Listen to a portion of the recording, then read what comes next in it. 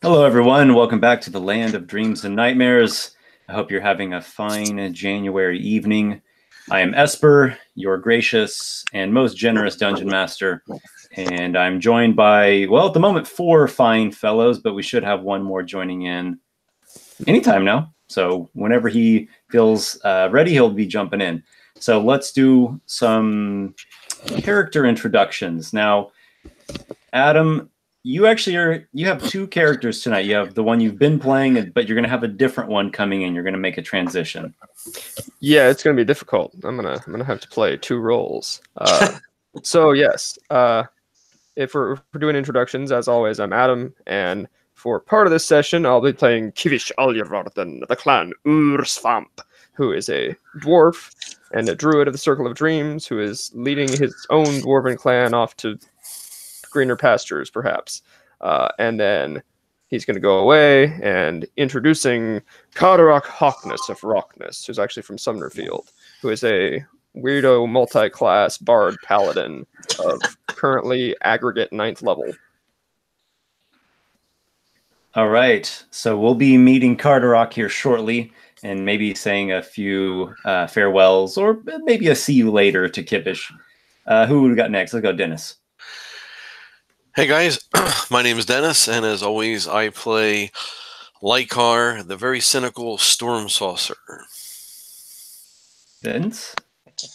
I'm Vince. I play Drake Fell, the Wood Elf Monk. And Hello, Warsor. I'm Warsor. I play Captain Noxiqual, the Hexblade Warlock.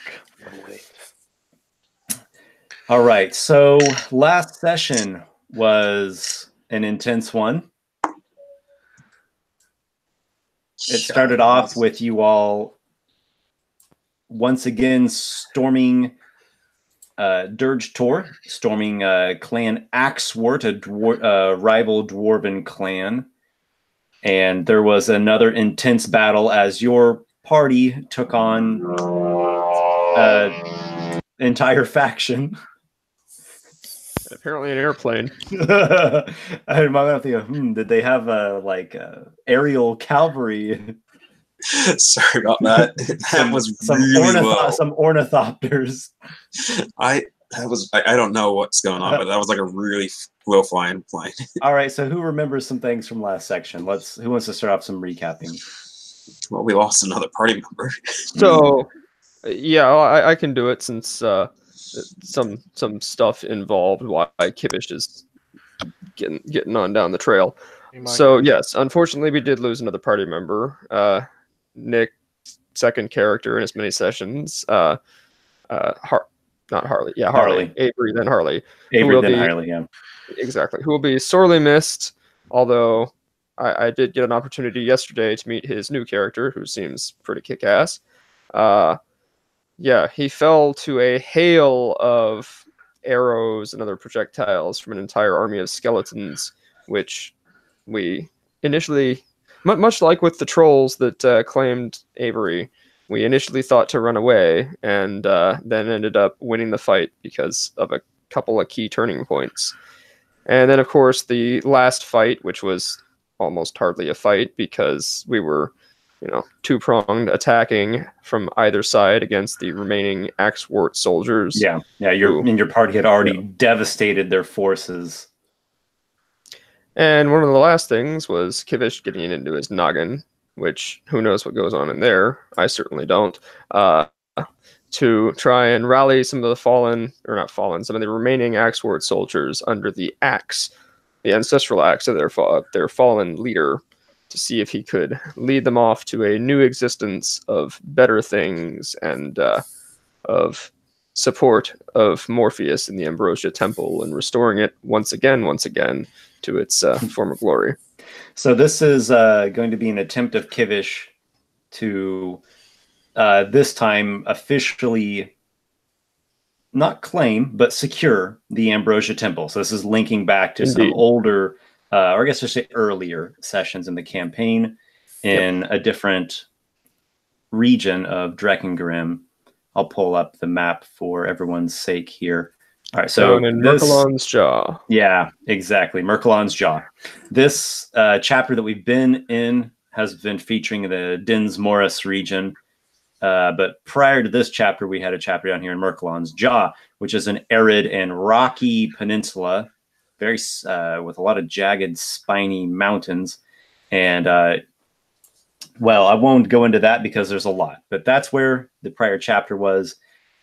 You assisted the Ambrosia Temple, which is a pretty quiet and deserted place, yet Morpheus is there. Well, he's a statue at least, but he is there, the god of dreams and healing. All right, so your plan is to take some dwarves down that away and set up to establish a new settlement. All right, so we'll get into that a little bit later on. I think we'll have just a bunch of different things happening in tonight's session. And as always, you all are free to interact and play your characters as you will. What was the other thing? Ah, yes. Who got voted for inspiration? It was me. Yeah, I marked it down. All right. So due to your valiant, brave, and cunning efforts in the prior session, you were voted to receive inspiration. Make sure you use it this session. I will. After the battle of Dirge Tor, in which the host of Norgal's Rock, greatly aided by your strike force, fairly well demolished the enemy clan, Axwort. Many of Axwort were slain. There were some that at the end of the battle changed loyalties over to Kivish and whatever his ideas are. It seems that there were some members of Clan Axwort that were not happy with the arrangement there at Dirge Tor. Not exactly a pleasant place to live, and being involved with Merqueen, necromancy, and other such nasty bits, maybe not what everyone would like to be doing with their existence. So there were some prisoners, those who didn't die and those who didn't switch loyalties and those who didn't just run out, wildly into the swamps to an unknown fate. Prisoners of war have been claimed, and there's not much reason for Norgal's Rock to stay here. Yeah, for the numbers. Yeah, the different units that came here and essentially sieged this rocky hill. Now there are maybe some plundering and exploring to do inside of Dirge Tor, but it's a bit of a grim place, and there still are some dangers lurking in its tunnels. There's even a labyrinth in there somewhere. So I am for simply cutting to a scene at Norgal's Rock, like the return of the host and this grand victory ceremony that's going to be taking place. Is everyone for that? Yes. Sounds about right, yeah. Yeah, that sounds good with me. Sounds good? Okay. So we'll skip ahead. We'll say just a few days here. The dwarven host of clans Halfgrey and Alder and Mithrilian and those minor clans beholden to them all have repaired back to Norgal's Rock, and there is a tremendous victory ceremony. So Norgal's Rock is one of the tours. It's actually the first tour of Dins Morris. Big rocky hill rising up out of the marshes, some sedges growing off of its sides. There's a settlement, a dwarven town with stony dwarven blocky architecture, strong structures around the outside of it. And then there are some entryways inside of the tor, and within are the inner halls and what we would think of as these, grand dwarven great halls and other areas of prestige and dwarven hill craft. Yes. And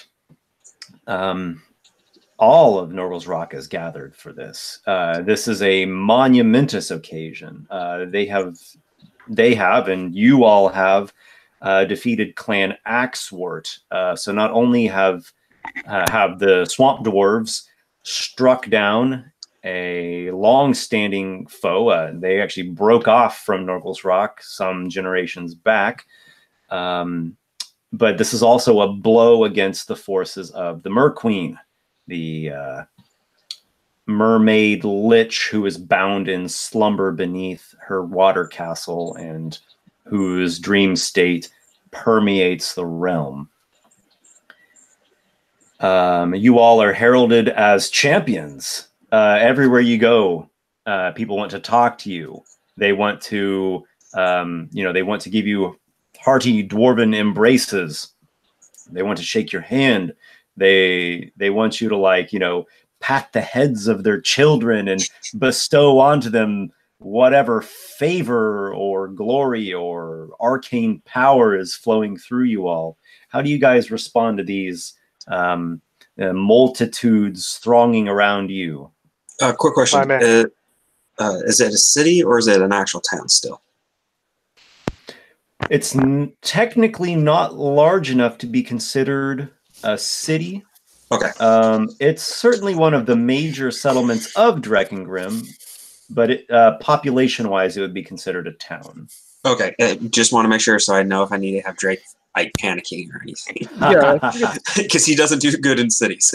I think it's size-wise about on par with like Grenadoa or Oldenmark. Okay.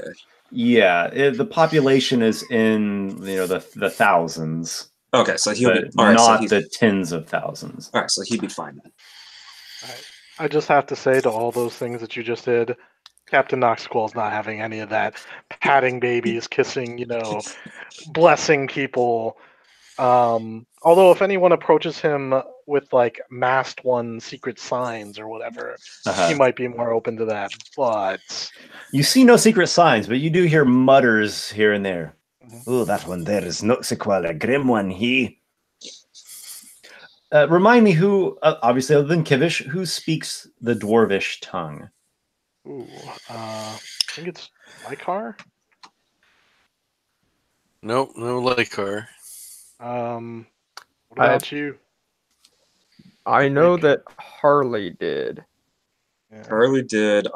Drake doesn't. Okay. Drake doesn't? Oh, okay. Nope.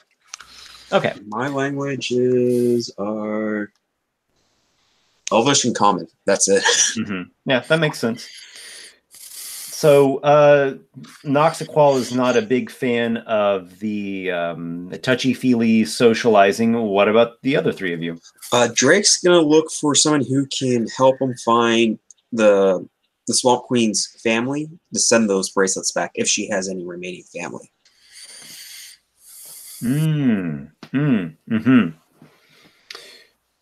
You'll be speaking with Orgrim, a companion that has been with you for some time now. The most prominent member of the Emerald Mages, which is a very small enclave of dwarven swamp dwarf mages here, and a man of lore, really. And he'll be talking to you about this. And he shows a bit of sympathy for your perspective on that. She was not always as we saw her. That was after she became, well, embittered even further. The poison that the Mossbeards inflicted upon her through that attempted assassination further twisted her heart, and she turned to the darker side of the Mer Queen. But that is not the only side of the Mer Queen. This one understands. This one is hoping to return these heirlooms to that one's family, if she has any remaining. Yeah, he pulls out the bracelets and shows them. Aye, that is good of you. Good of you to return that. Well, before she got in league with Dirge Tor and the Mer Queen necromancers, she had her own lair out in the swamps. She was the Swamp Queen after all. Might be that we could send a missive. We'd have to do it cautiously, though. This one would agree to that. Yes. So he talks to you about known in a vague way layer of the Swamp Queen. It's he gives you a rough idea of its location. Let's see if I have any immediate information I can tell you about that. We've got Throne of the Swamp Queen. 50-year-old dwarven woman, left breast and right foot missing due to the druid circle of Mossbeard sending a viper to assassinate her. Foot and breast were bitten and badly infected. He gives you some half-grasped rumors as to where the throne of the Swamp Queen might be. Who's to say who is tending to that gnarled, swampy stump that she used as a regal chair? But, if there is enigmas to be unraveled and lore to be gleaned, I am your dwarf. This one would then hope that this one can pass these to you to pass to her remaining family. Aye, you may entrust them to me, Drake. I'll see to it. This one is thankful. He's going to then hand over the bracelets, and I'm going to remove them from my inventory then. Perhaps we can send a bird of some sort. I wouldn't encourage any of our fellow dwarves to go trekking out there, not at this time, and considering all that has transpired. This one would offer my own, but he is not trained enough to deliver messages. Hey, and swamps are a mucky place. For those not accustomed to this landscape, it can be a bit treacherous and, at the very least, boggy. This one agrees. I want to speak with you later, Drake. Now is not the time, but I will get back with you. This one will be around. What of Lykar? What of Kivish? How do you feel about being welcome and embraced and everyone's talking to you? So, well, Kivish is naturally leading all these people. He just promised a bunch of things to and took away from there. And actually, he'll respond to the adoration, although this is more attention than he's usually paid. His main goal, though, is his own clan and also the clan leaders, as he is trying to, form a new clan, which is something that he expects to do without too much opposition. It is a very noble dwarven thing to form one's own new clan and start off in the tradition of Gundred, whose title I forgot. Gundred the what was she? Gundred the Okay, sure. That historical figure, Gundred. Yeah. Yes. You were speaking of Gundred Mithrillian. That's right. She was a Mithrillian. Yeah. Yes. But yes, to strike out to form a new settlement that will, further the seeds of dwarven kind sown across the kingdom, or all the land. Really, it's not really a kingdom. Sure. Well. Indeed, there is a long and prestigious history of foundings of dwarven clans, and in fact, a lot of dwarves seem to, just kind of get off on this idea of clans and sub-clans and the whole hierarchical structure of dwarven society. The problems usually come in when people do things too quickly and brashly, and they don't want to follow the rules, and dwarves like things to move at a slow pace and with a lot of consulting and drinking and brooding upon these things and citing old historical anecdotes and the law books of how these things are done properly.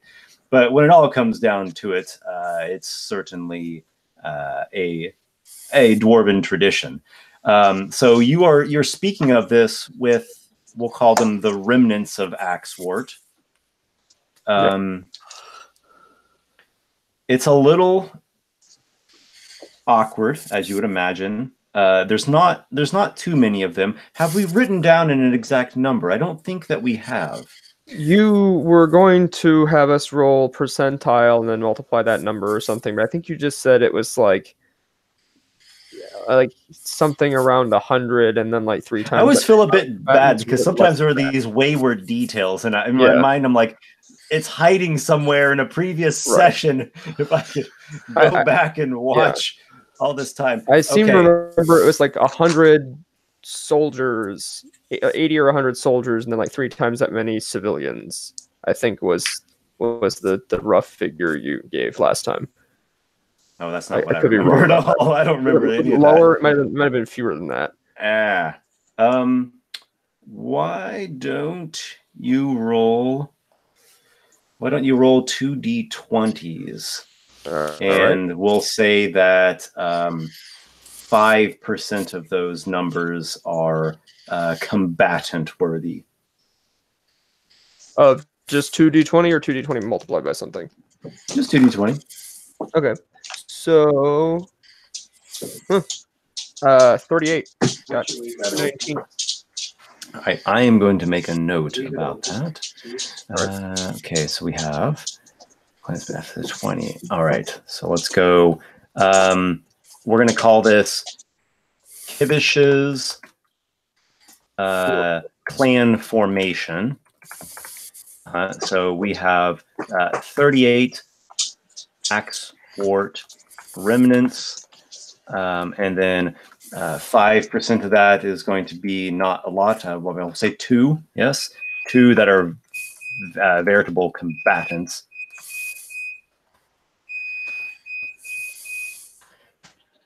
Bear in mind, the majority of the combatants died. Most of them fought to the death in stubborn, rage-filled dwarven hearts. But not every single militiaman or soldier perished. 5% of 38 is 1.95, so thanks for rounding up. Very nice. So you are speaking with them. It's, it is what it is. They're a bit standoffish. It's a little tense, it's a little awkward, but there's no fighting, and they're just happy to be alive. Are you speaking of your beginnings of your plans with your own clan Ursvamp, or anyone else for that matter? Absolutely. His own clan is the first one he will bring this information to, and then following them, Clan Alder, and then the other 2 great clans. Okay, so we'll say you get that iron in the fire, and you're stoking those coals. You've put your word out. You've gotten a better response than what you anticipated. You anticipated probably a mixed response. Yes, dwarves are always hesitant to change. But maybe it has something to do with this moment that is like, now is your hour of glory. And so you're getting more support than you anticipated, which that's a good thing, I suppose. Lykar, tell me, what about you? What is your demeanor throughout this? I think Lykar is just going to take it in stride. He's going to be polite. He gets along with the dwarves. Yeah. He's kind of used to being a loner, being hunted down, but he kind of enjoys a little bit of attention.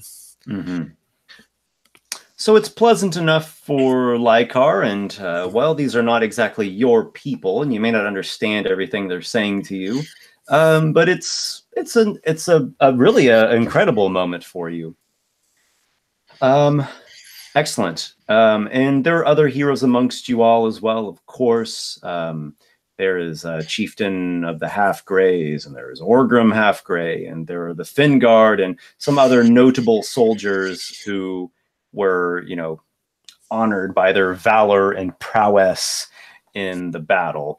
So you all receive this hero's welcome. And as I said, this is over the course of a few days happening here. Then the victory ceremony properly begins. And it's taking place inside the Great Hall of Norgal's Rock. And it is, I'm imagining a spacious hall with vaulted ceilings, arching columns, banquet tables laid out. There are the chieftain's dais. There is a performer's dais. There's a, we'll say, sort of a shrine area that is adjacent to it. A dwarven architecture, cut geometrically from the stone. It is a swamp tour, so bear in mind there will be some a bit swampy bits hanging down here and there off the rock.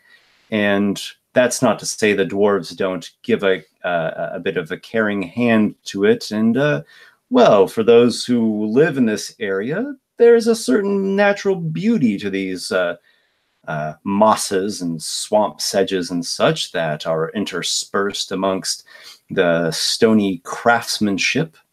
There is much drinking already, more than is common even for dwarves, yes. The victory ceremony begins with a tribute to the fallen.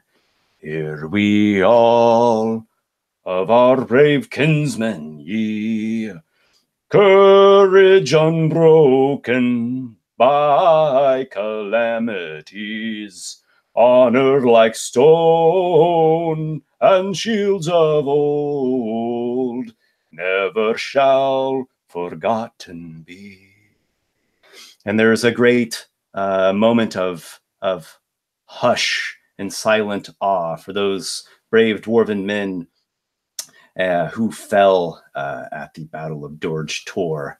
And many tributes are given up, and many a cup and wineskin are raised, and warhammers are clattered against shields, and helmets are being beaten like bells. There are dwarven trumpets, and there are drums being beaten, and it's altogether a moment of dwarven solemnness, a touch of melancholy, of course. It's a sorrowful moment. There are tears being shed. Beards are wetted with the weeping of families and wives now left widowed. But a great tribute is given up to those who fell in the battle. Do you all have any thing in particular that you do here? Any interactions? Any additions to this?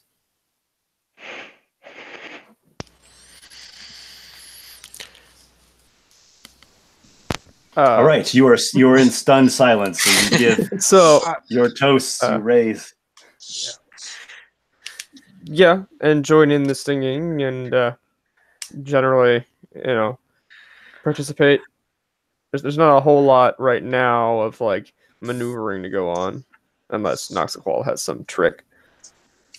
I feel like I could do a major image illusion, maybe that perhaps could be kind of a depiction in the air above us, kind of what happened in a sort of nobler light, if you will, maybe a performance of some sort, which I'd be happy to roll if there's something to do with that. Well, what is the image? I'm thinking noble dwarves, I'm imagining the soldiers that came with us, and basically they're marching, do very patriotic kind of like imagery, with the symbols of Norgal's Rock. Nothing too specific. I don't want to insult them. I just want to give them a sort of image with the music. Okay, so using illusory magic, you invoke an image of dwarven warriors. Spectral dwarves, yeah. Most excellent. So you do not, in fact, include a depiction of a Mithrilian being really stubborn and sitting on a pit until it disappears? Being buggered by what? Or dwarven soldiers being crushed to death by a boulder rolling through a tunnel.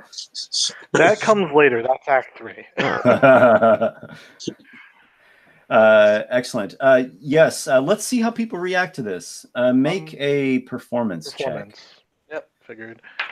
Do a thing like at the Oscars where they have the people we lost in this year, but with Avery and Harley. Does the spell give me advantage or anything like that I should know about? You do have inspiration. I do. I'm not going to use it necessarily on this. Just a straight roll. What do you got? I got a 13. 13. Okay. So you make this image, and the dwarves they give you a positive response to this. You see a few looks that seem a bit confused. There may be a couple of people that give you a grimace, like why are you doing that here? But by and large, most of them give you like, ooh, ah, or some are even moved to tears at this image, going along with the chanting. So that it went over well, yes. Yeah. The next portion of the victory ceremony is a sacrifice. Oh yes, a sacrifice in tribute to Nyarlathotep, the Wandering King. He who helped the dwarves of Norgal's Rock before there even was a Norgal's Rock, back when they were from the northern lands. And the old god of the mountain went silent after the War of Three Dooms, but it was the Wandering King who helped lead them down into the swamps where others said the dwarves could not live. But indeed they did carve out a new society here. And they have found favor, though a bit of a tenuous sort. And, well, we all know that the great old ones have their eerie ways about them. But surely this is much better than the silence of the old gods that are no longer with us. And they sacrifice hearty boar and goat and cast them into roaring brazier, sacrificial pyre, and tributes and honors are shouted in Dwarvish and another tongue which seems to be of a strange intonation.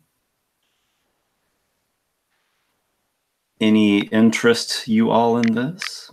Yeah, what is that strange intonation? What languages do you speak? Probably not that one. Okay. Just common and dwarven. Okay. So there's a lot of Nyarlag, Norlag, Hagiak, Halakal, Garriakakal. It's a pretty standard sacrifice. Sacrifices are a very common thing throughout the world. Noxiqual has respect for the old ones, more so than the gods, but he doesn't follow them. So he's not too interested. So the strange... Drake's not going to be interested in that either. Mm-hmm. The strange sounds are just like old one words. They are indeed dwarves themselves, chanting something or another as they are committing and offering up this burnt sacrifice. Cool. Well, I imagine Drake is not particularly keen on such a thing. No, once he sees the sacrifice, he's just going to leave the hall and go find like a small little area off to the side and just meditate. Okay, so you leave. Maybe you get a couple nasty looks from some dwarves that are like, as you're leaving at this moment. You might just go outside at this point. Right, and you ignore that and you go and you have your own moment of silent contemplation. Well, if it's okay, I would follow Drake when I saw him leave. Okay. And maybe we can do a little scene at some point. So the two of you don't have any particular interest in bearing witness to the sacrifice. Yeah. And the next thing to come about is the honoring of the heroes, which certainly includes you all. In fact, what would we call this? The champions of honor are indeed, you are called Kivish and Company, and Noxiqual and crew, or even the Stormbringers. These are the names the titles everyone is calling you. And the clan chieftains, Clorton Alder and Fullerand Halfgrey and Dane Mithrillian and other prestigious members of Norgal's Rock have you approach the dais, and your names are shouted out, and you're each given these titles, Noxiqual the Fell, and Lykar the Storm-Blooded, and Kivish, Druid of Dreams. The long-winded. Yes, they probably give him a bunch of titles just to play into that. Drake Fell, the Walker in Shadow. Speech. No, I can say I was born a long time ago under a stump. Stony Fist area. Oh my god. All right, so each of the three chieftains of the three great clans present your party with a tribute, aka treasure. So let's see. First, we have Dane Mithrillian. Dane Mithrillian brings forth, or I mean, he himself does not, but the bearers of the treasure bring forth a small chest. They open it up, and inside it is glittering with dwarven gold to the tune of 1,000 pieces. Aside from this, there is also real quickly, that's party loot, right? Yeah, Party gold. yes. Okay, just Yes. making sure. What's mine? You guys aren't here. I know, right? Well, yeah, technically that is true. We're not. I thought we Nox came and Drake. back for Yeah. the calling of our names. Yeah, this is a different part of the ceremony. Yeah. In addition to that, there is a Warhammer. It is a magic Warhammer +1. It is made by Mithrillian smiths, and it's a pretty good-looking hammer. It is. Next is Clorton Alder, the older, white-haired, longest beard in Nurgle's Rock, and he comes out. He first unveils a box that contains a beautiful, large, glittering, multifaceted emerald. And this is a prized emerald of Clan Alder, and it is worth 1,000 gold pieces on its own. Hunting it on eBay. In addition, there are 2 potions that he gifts you all. One is a potion of superior healing. The other is a potion of heroism. And last but not least is Fallerand Halfgrey, who has been most appreciative of the Stormbringers since you all first got involved in the goings-on in Dins Morris, starting with the recovering of Orgrim Halfgrey and everything that was going on with the lizard folk tribes. He presents to you a shield, which he calls the Shield of the Bugbear Chief. And he says this is something that was recovered some time ago against the Bugbear clan. It serves well enough as its own shield. It is a magical shield in which if you use the shove action, you make a shield bash with the shield, and not only do you have the knock them over or push them back, but you also deal 1d6 plus your strength modifier in damage to them, bludgeoning damage. In addition to the Shield of the Bugbear Chief, he presents to you a ring, a magic dwarven ring, which is set in with tourmaline gem. And he says whoever wears this will have resistance against the bitter, cold, and whipping icy gales, even that of magic. So it's a ring of cold resistance. So these are the great treasures that are gifted upon your party, and many tributes and toasts are raised in your honor for the extraordinary and nigh unbelievable feats that you all pulled off at Dirge Tor. I am pleased. Speech! Speech! Speech! Speech! The dwarves are chanting speech! Speech! Drake's gonna shadow step out of that at that point, right off the stage.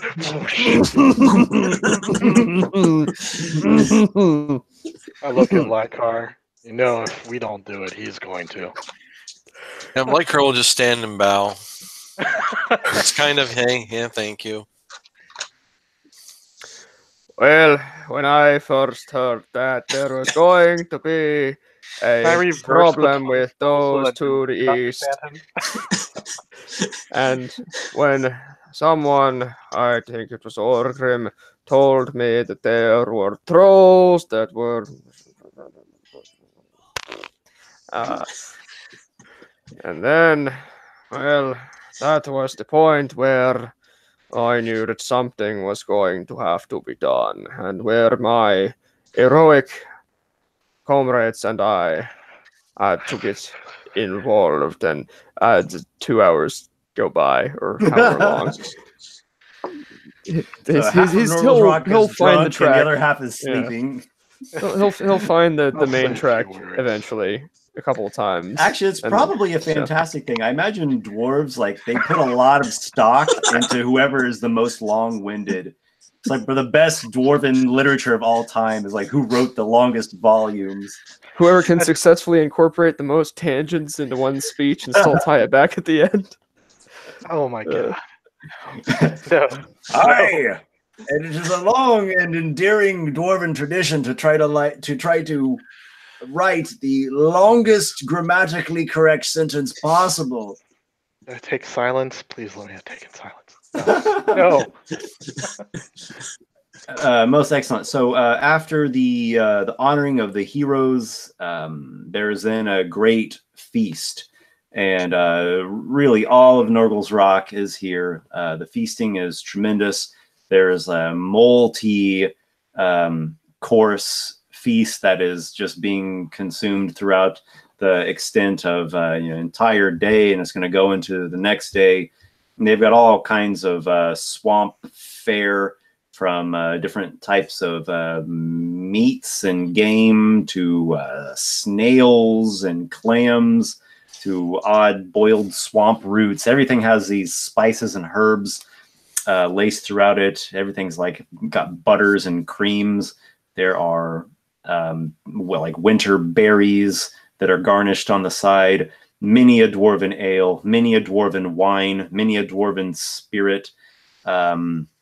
They've got mead that's produced in Horncombe Lodge. They've got Stuffed mushrooms, stuffed all kinds of mushrooms, pickled resin roots. They've got A roasted dish that originated as a joke because eel and ale in Dwarven language rhyme. eel ale. There is mutton and roasted beef from Sumnerfield. There's smoked fish from Grenadoa. There's whatever strange things halflings eat from Tarrowtown. So the whole thing is a rollicking feast. The crew of the Storm's Eye arrives. Half-mate Kobe the Lion is very happy to see Kivish. Hey, Kivish, we've been worried about you, but you're still alive. Noxiqual, you too. I have not yet We're had worried about- occasion to meet Tanyon.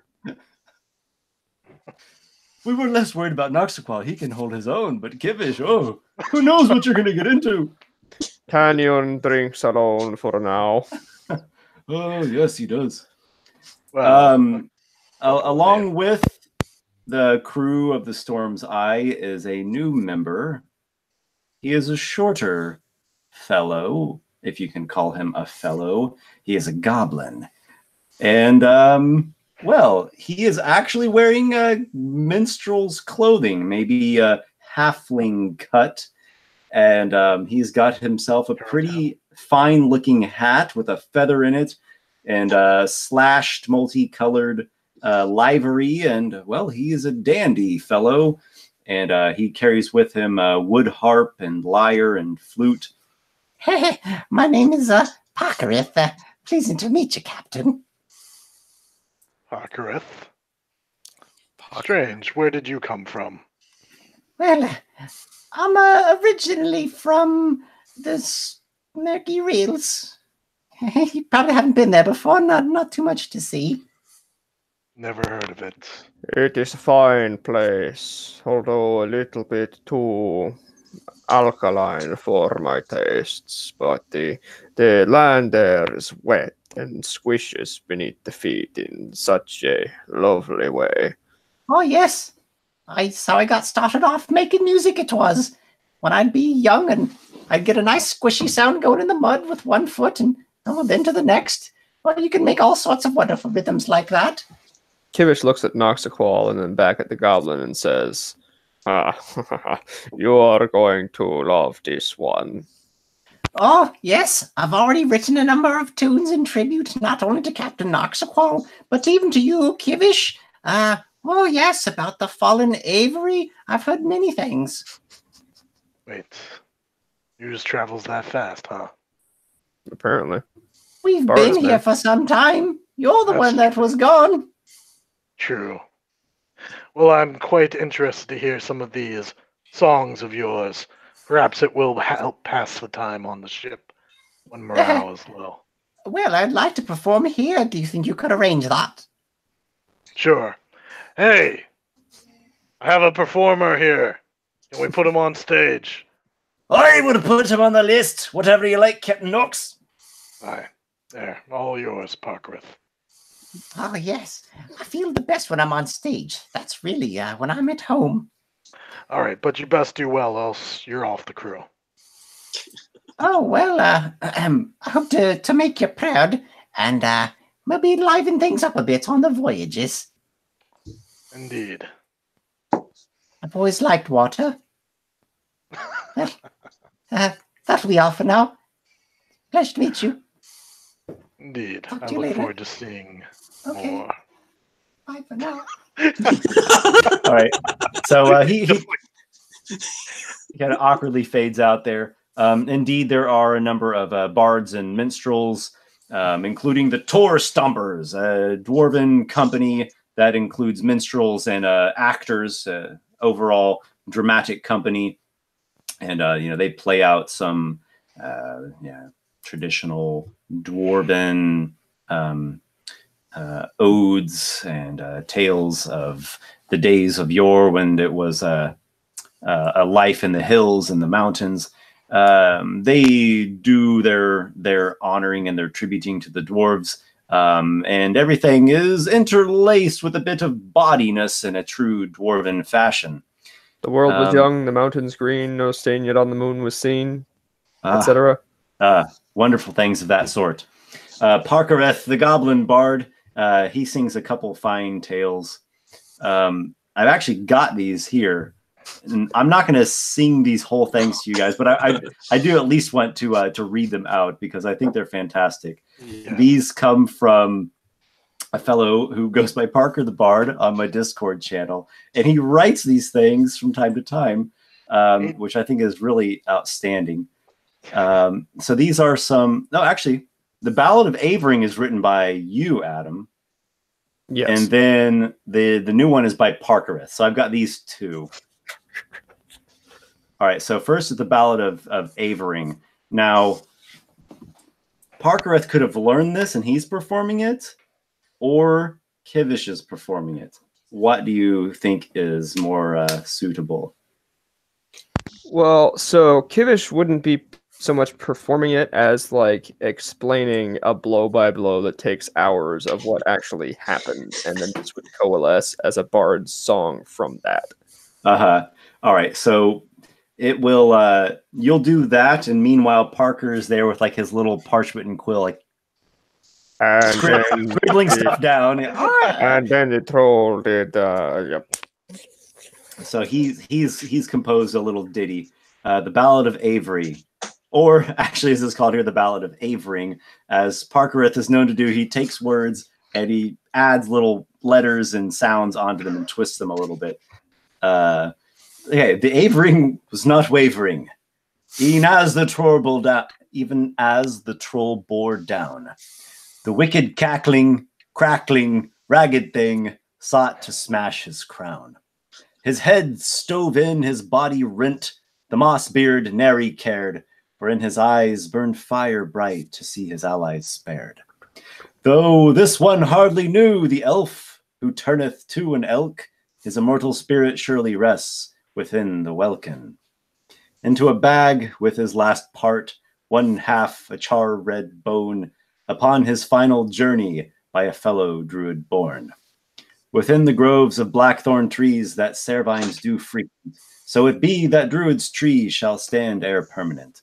So upon this eulogy, the Norrel's coins were spent. Among these trees shall Avering now be ere permanent.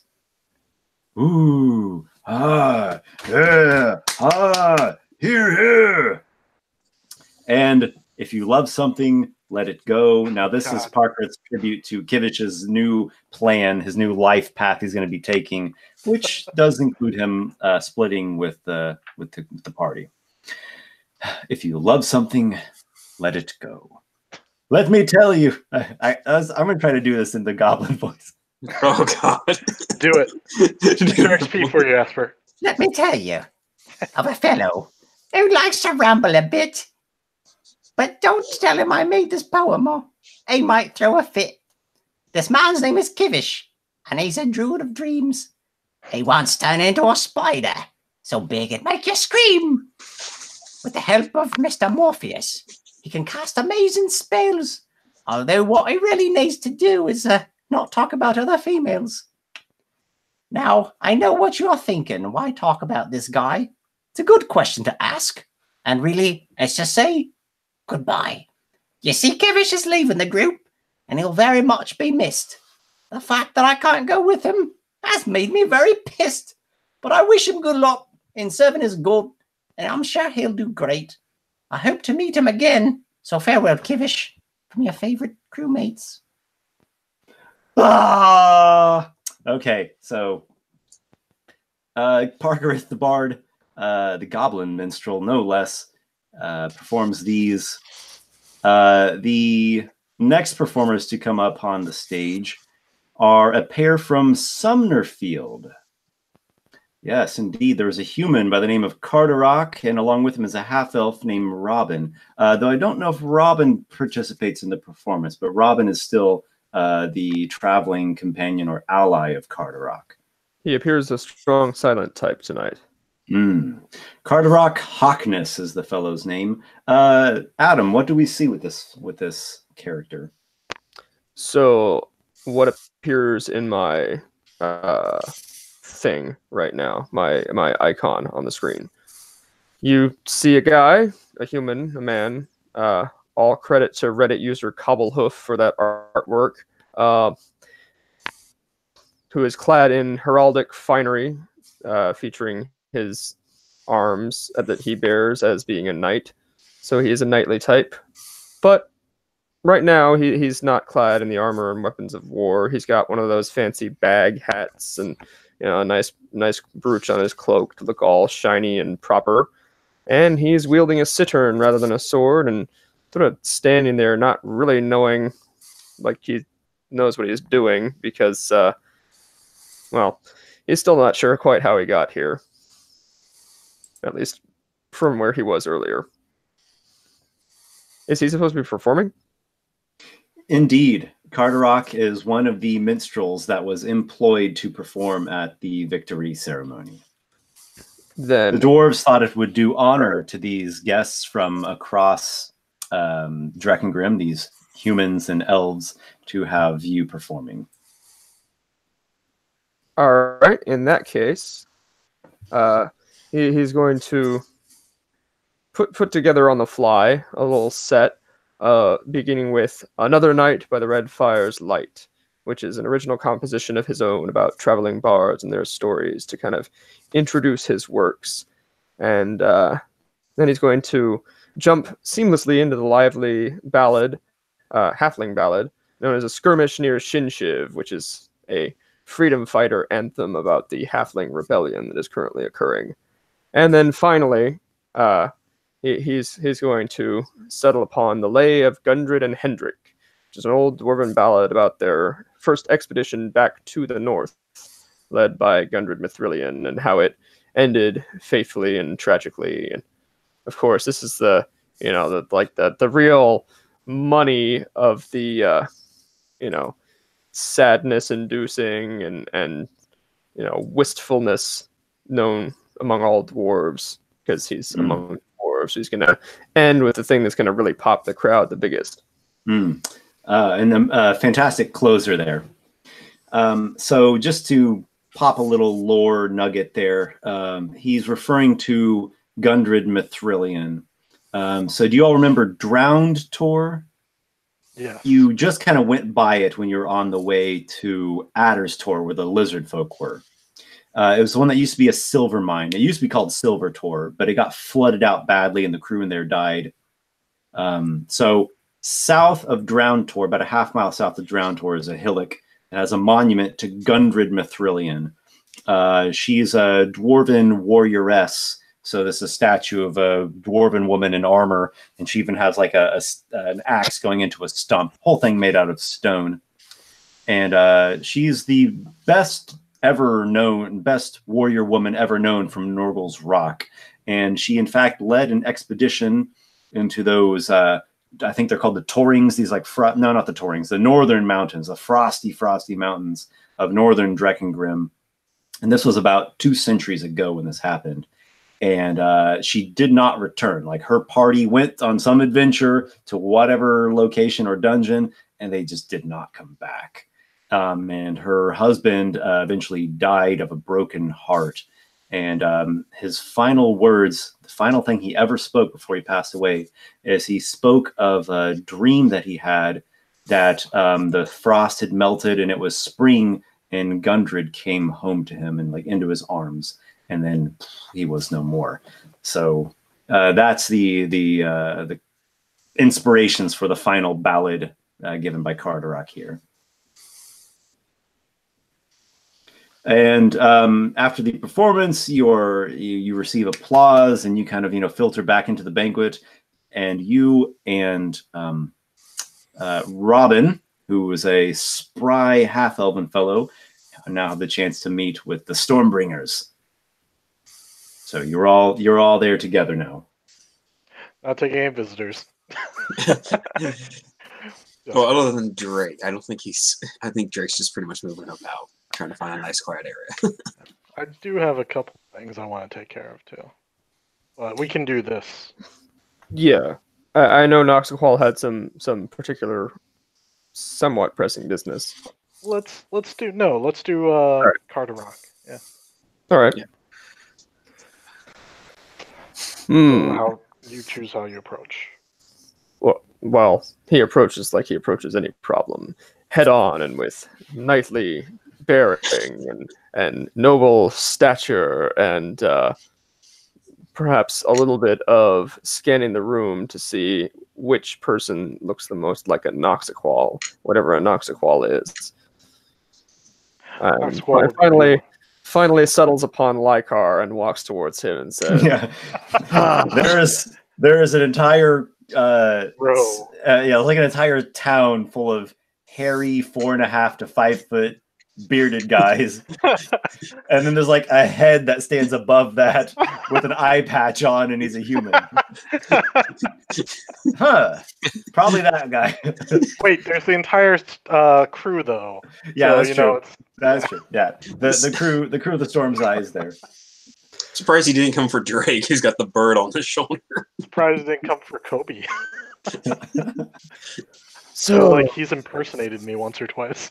I have been told there's a pirate captain among the lot of you, and I see that among the lot of you there seems to be a pirate captain. He kind of like, mimes the eye patch and the bird, and like just kind of like tries to focus so that they like squint, so they all appear to be on the same person. Which one of you is Captain Noxiqual, as they say? Lykar was like, the lot of us, you make us sound like we are some scoundrels from a back alley in Sumner Town. Sumnerfield scoundrels wouldn't have done what you just did. However, I am looking for those who are a bit of a scoundrel's sort. They make the most money these days. I got half of mine to point him to Kivish. That's him there. Yeah, then he'll talk him to death. He'll probably just go, oh, never mind, I'm just going to go back to Sumnerfield. I clash my mug with Lykar. And this would be your pirate captain. And who are you, boy? Hi. How old is Noxiqual? He's, an age I have on my sheet here. That's totally not 0. I always pictured him mid-20s. Oh. Yeah. I am no boy. In fact, I am a few winters your senior, am I not? Still, though, you are sung of by the bards. You are one of greatness who has made for himself a fame and a fortune, and that is why my seemingly now mute associate and I have come searching for you, for we wish to join your ranks. Yes, that's true. My name's Robin. I'm not much for words. I don't speak Dwarven even, so is it Dwarven? Dwarf tongue? Thank you, though. I'm Robin. Good to meet you. Robin and this bard here. Carderock Hawkness of Rockness at your service. I am of Thunderfield, but Rockness is the honorary ancestral home of my Yes. family. Indeed. Tell me, you want to join my crew? What do you bring? I bring my skills. I will have you know I'm a skilled scout and treasure hunter, and I'm interested in the opportunities that the Storm's Eye presents to me, and I hope that we can be of benefit to each other. Say you're a skilled treasure hunter. Yeah. Tell me, what's the last treasure that you hunted? Well, the last thing I was hunting for were a pair of winged boots, and I haven't found them yet, but the clues that I gathered have led me here. And he looks down. I guess no one's actually wearing them. So Drake's not wearing them. He just has them. So he just leaves it at that. He's like, the clues I found have led me here. I found, from what I found, there was a fellow named Avery the Druid wearing them. And I just heard a tribute to the fact that he perished. And you believe you have some claim to these boots? Well, we'll see about that. I understand. I need to prove myself. I don't have any delusions that I don't have to. Good. That's a good attitude to take. Yes, Don't you're stand. reminding me of another short-lived thief that I met not too long ago. He stole the boots. Well, I'm surely more cautious than that one. Excellent. Well, Lykar, you I've know yet what to have do. a trap blow up in my face. These fingers are nimble, and my tactics are sound. Did not the other one claim this as well? All right, let me ask you a question, though. This is your trial to join my crew. There's a bubble of darkness in front of you. You hear the sounds of an army of skeletons doing something on the other side of it. Your captain tells you that they're readying attacks. What do? You know that there's an enemy on the other side, though, close that you could stop from getting away. I Oh, ready that's a my really- blade, I stand at the ready, I do not move forward, and I sing the song of skeletal doom. This was not your test. Hold your tongue. Yes. Okay, well, that's a really good question. In that situation, I think I would weave. He quiets down a bit. Illusory magic, creating a mirage of myself running out of the darkness. So they would loose their arrows at this false image, thus wasting their attacks. And then we would hit them and retreat back into the globe before they had re-knocked arrows. You can join my crew. Oh, thank you. I won't let you down, you- promise. I know how to use discretion. I like that you have some magic. That'll come in handy. I've learned a few tricks over the years. Yeah. Pardon me while I talk to your companion a second. You, Card, you seem like more of a knight wandering around, singing songs, fighting the good fight. Why would you seek to join my crew? We are not the most reputable of folk, though what you say about our acquiring valuables is true. Have you heard a song of a knight? A knight errant is not a knight at home, and a knight at home is a knight in a castle. I have no castle, no lands of my own. I have but a sword and my songs to seek my fortune. And fortune it is I that I don't shall... want to die before this is over, so could you narrow it down to 50 words or less? Ah, yes, yes. So you're related to I am, Kivish. I am a knight Let him errant, and that speak. means knight in need of things to fill my pockets. And I have heard that you are particularly adept at filling your pockets with things of value. And so I have come to you to ensure that I can do so myself. And I have a few questions for you to test you, Aye. as I tested your companion. Aye. You have a choice between saving the life of an innocent who is nearby, close enough that you could aid them, or completing the mission, which requires you to let them die, but it would bring great rewards. Which of these choices do you make? Who is the innocent? Is this a trick? No, there's no trick here. Perhaps the innocent is someone that you know, perhaps it isn't. In this case, does that matter to you? Well, I should like to prove to you that I am quick enough to do both. That's your answer? Sounds like you know how to cast Word of Healing. He might.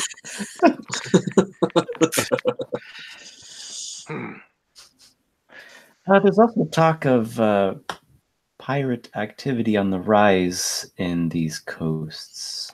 So I think it would be a benefit for you to have a bolstered and strengthened party as to disarm, destroy, or otherwise dismantle your rivals. I'm not opposed to having strong members of my crew. I'm just not convinced of your strength yet. Tell me, what is your strength? Enough to slay a manticore, to be sure. Just a manticore. Not just a manticore. A manticore who believes he's a sphinx. Sorry, he would have said a sphinx. He would not have said a manticore. He would I have was said about a to sphinx. say, I was Yes. hoping that you'd say that, but I was like, I can't. I wasn't there. Yeah, no, I half that made it into my, or that was in my mind, and only half of it made it out my mouth. Yeah. I got you. So you faced the terrifying beast. That I did, with my sword and my song, my steel in my hand and the fire in my heart. Do you get seasick? I don't think so. Well, let's say this for now. I am looking for some new crewmates who will fill my crew and follow my directions as we go on our quests to find this Holy Grail. riches. Ah. The riches that we seek. I will give you an opportunity to prove yourself, but if you betray me or the trust that I place in you, you will not live to make it back to shore. You accept this? He begins to draw his sword like up to the point where, you know, it would be not quite a faux pas to draw your sword inside, and like holds it out and then sheathes it and says, "You have my word by the steel of my blade." I figured that you were swearing on it rather than like trying to pull it out. Yeah. Yeah, but well, it's still. You know, do you do not that? polite. Do you swear upon your ancestral blade? Yeah.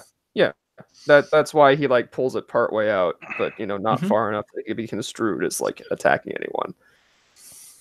Okay, but I don't think you have to do just the halfway thing. If you want, you can swear upon the blade of House Hawkness. As long as you're not swinging it around. Your father gave this to you. He's back in Sumnerfield as your family is. Been growing as of late, though there's a lot of pressure on the family now too. Actually, in fact, he will specifically say, "It will be a joy." The fact being a reference to the fact that the sword is named Joy. Mm-hmm. Do I know his family? Out of curiosity. They are make a history check. in the old. Yep. Yeah. I've got a little bit of history. That's a nat 20. Kick-ass. Plus 2, so 22. Okay, you've heard of Hawkness. They are a minor noble family, pretty minor. They have a manor home in Sumner Field. The current eldest, the head of the family, we'll say, is Carderock's father, whose name is Galrock, and he is most known for building, stone masonry, and as an architect. He built a new tower on the keep there at Sumner Field, and they are not incredibly well known. They're not a great house, but they have their place, and they are uprising. They're coming up. Also, they originally are from the prior capital of Dreckengrim, the city of Hawkness. So. Rockness.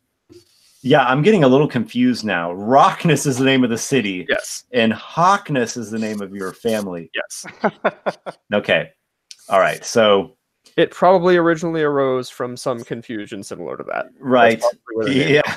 Oh, actually, I do like it. I just had a little blip moment. Okay. So Rockness was the once upon large city and capital of Dreckengrim. It was laid to waste. So currently the capital, or at least the seat of highest administration in the realm, is Sumner Field, which is actually a small city, but even so, that's the biggest settlement in the whole realm. So that it's a family that they trace their roots back a while, for a number of years and generations, but they're not long-standing royal blood or anything of that. That's fair. I was more interested in whether they've ever done business with the captain or not. If he bought stone, perhaps.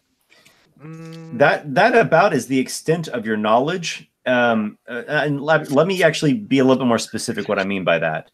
That is like the extent of the lore, not due to your lack of knowledge, but just due to the fact that this family has not really made a lot of news ever. Yeah, that's fair. I guess we could do one other small thing now that I think about it. Carderock's grandfather, he was an adventurer. I don't know, he clearly wasn't of too much note, but this sword got passed down from him. Apparently, his grandfather used this sword a lot, and it got dinged up quite a bit. I don't think your grandfather won much honor, though. Your father kind of spoke of him as a ruffian, have a careless, brute sort of guy. Gotcha. Well, when he swears upon the sword, that does seem to appease Noxiqual. So he says, "Very well, you may join my crew, but I'll be keeping an eye on you." Lykar walk over and he goes, "Yes, if you break that trust, you will be chasing that sword down to the bottom of the ocean." And I need to give Lykar a position on my ship to enforce shit. He gets a point across. The Taskmaster. I feel like there is a role Whipcracker. Quartermaster or first mate is the usual one. Boomer. I think Boomer sounds like a good title. Bosun's more like repairs and it's maintenance. not bosun. Quartermaster's one. Yeah, I think it would first fall under mate. Well, yeah, first mate's a first mate, but I think it would fall under either a quartermaster or a bosun, because a quartermaster is in charge of materiel, and a bosun's more like a. The XO might do it because the XO is separate from the first officer. I'll watch Black Sails again. Right. Yeah. Also, bear in mind, Noxiqual's ship is not like this massive galley or anything. It's right. It's a sailing ship. Wait, you mean it's not a Nimitz class aircraft carrier? No. Aww. I mean, it's a pretty good ship. I mean, it's worth 10,000 gold. Yeah, it's good. It ain't no rowboat. That's No. for sure. All right. So, it seems that there is some new opportunities here for your party, so that's a nice thing. Great. And as things always go, all will get proven once. The once initiative gets rolled and traps get encountered and danger. Characters die on their second session. Oh god. And where is Nick, by the way? Has no one heard I from don't him? know. I just double checked Discord. He's still not on. You got his phone number? I Maybe do the not. snow knocked out his internet wherever he is. I don't know. Let me see. Yeah. Okay, so let's continue going here. I'll see if I can find his phone number and text him. I'll He tell you is, what, if I I'm gonna take a recall, on the quick- same coast as I am, so he could be affected. I'm going to take 2 minutes and use the restroom. Oh, okay. So,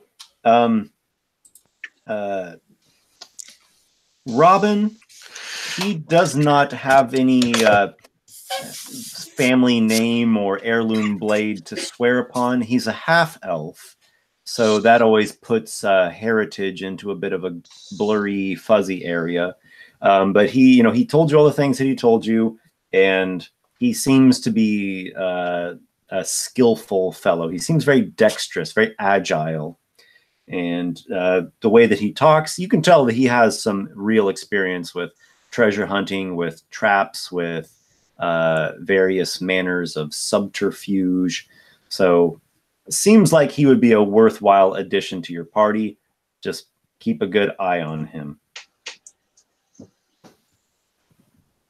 Yep, I am looking forward to seeing what he can do on session 3.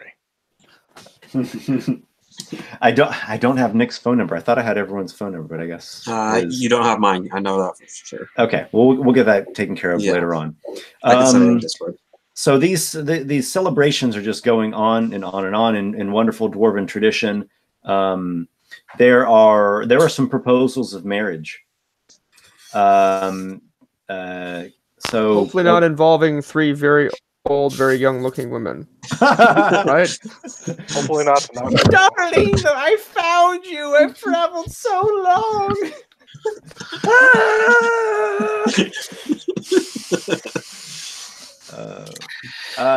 Let's see. Of Clan Roggan, there is a proposed marriage for Kivish. They have a lovely daughter who is of good stock, and she would make a fine wife and companion for you, Kivish. Let's see. Roll a. Gosh, I don't know if this would be history. It's going to be with advantage, whatever it is. What would you? It would use? be a history. I would Yeah. say. Okay. Roll a history check with advantage. All right. Yeah. Let me just very quickly pull up Kivish's sheet that I didn't have open for tonight. Yeah.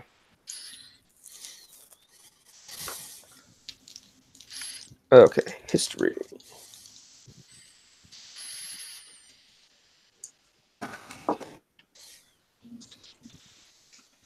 With advantage, that is going to be a 19. Okay. You are familiar with House Roggan. They are a minor house beholden to Alder, as is your clan, as is your clan.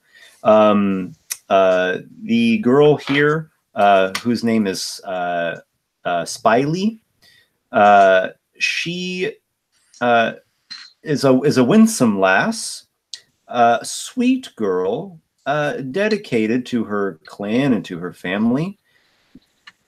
She was ill when she was young. She had a bad fever, a sort of swamp fever that nearly took her life. And so it had some residual effects on her.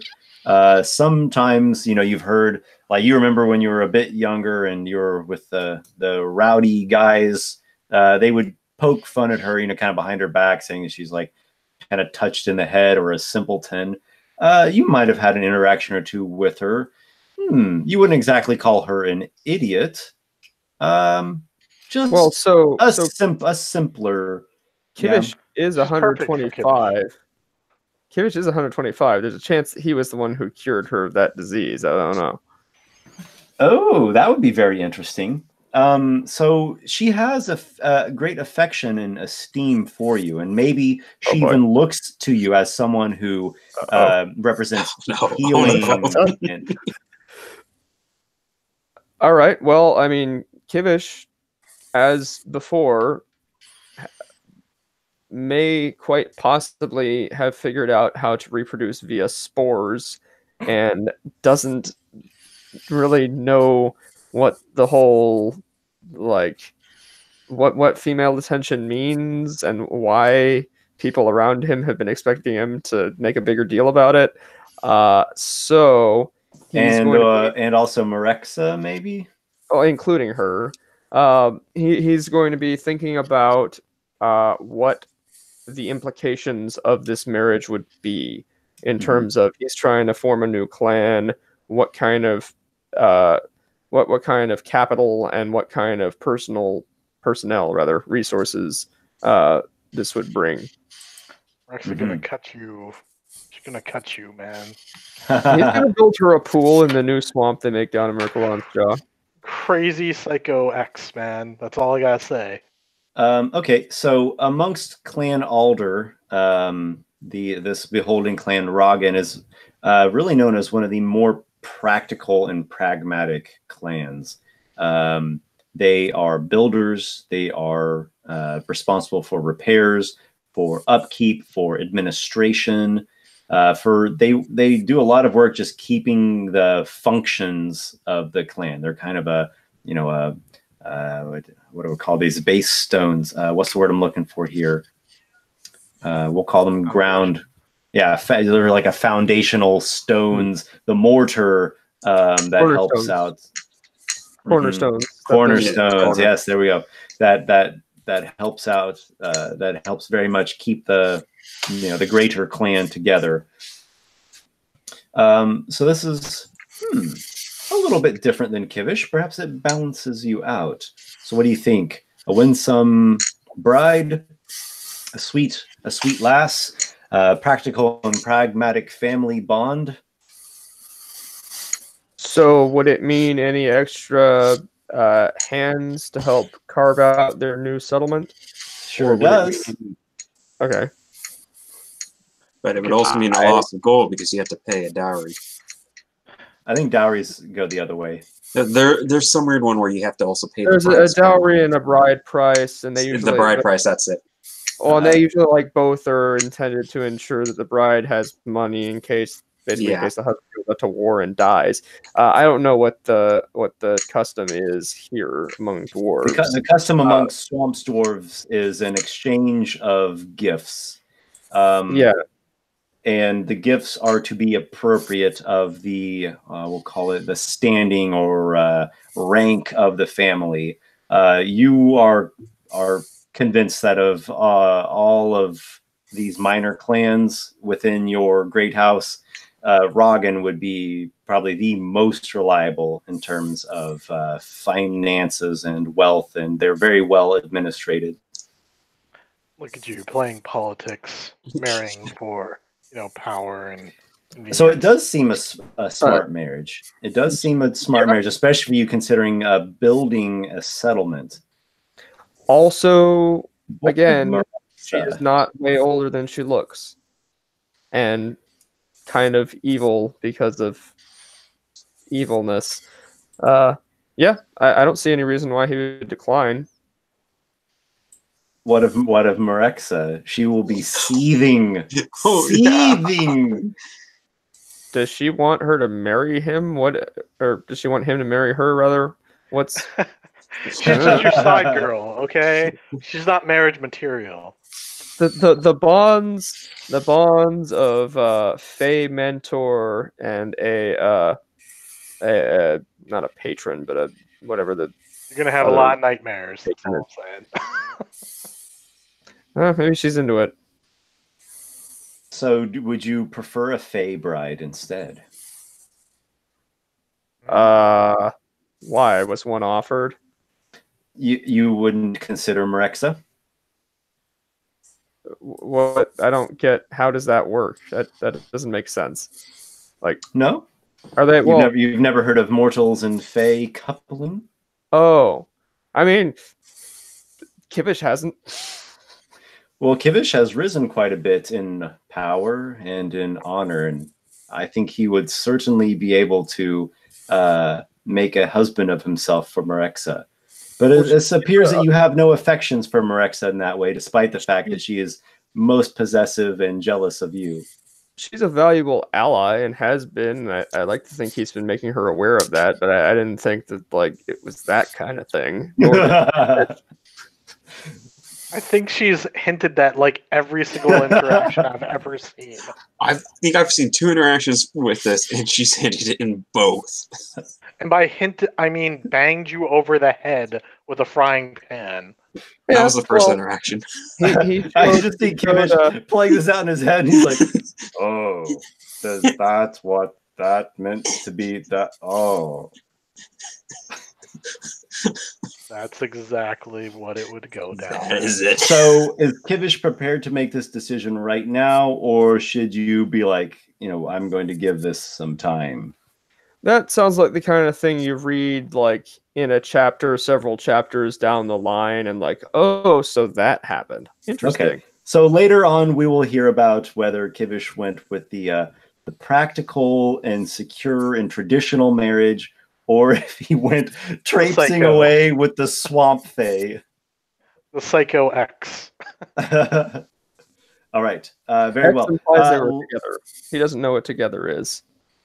In her mind, it doesn't matter. You see, you're her ex in her mind.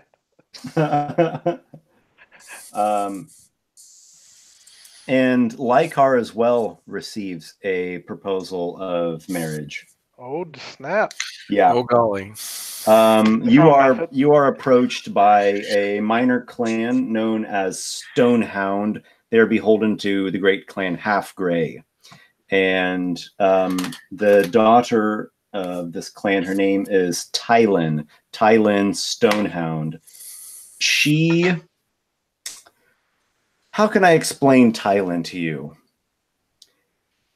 One might confuse her for a boulder. She is a veritable earth elemental. You hear her walking up like the sound of thundering hoofbeats. But she is one of the most promising fighters of all of Norgal's Rock. And there is a rumor out there that no one has ever beaten her in a wrestling match, man or woman. Her father says that when she was young, she stumbled into a location of elemental power out in the swamp, and she was imbued with earth magic. It's a little taboo amongst dwarves, but he feels that he can trust you, and he says that she has sorceress blood running through her, and she has the ability to like invoke earth power, and that is what's causing her to be so incredibly strong. And he says that she would make a wonderful, it would be an amazing match for the two of you.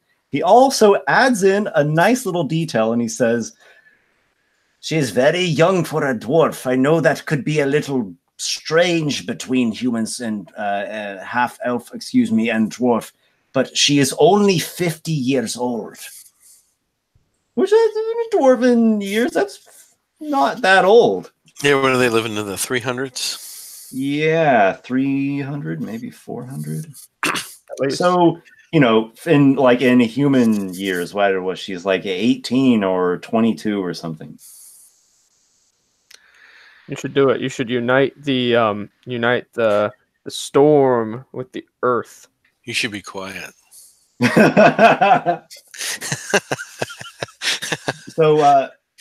So Talon is there. I mean, you're looking at her. She's there with her, with her mother, her father, a few other of the kinfolk of Clan Stonehound, and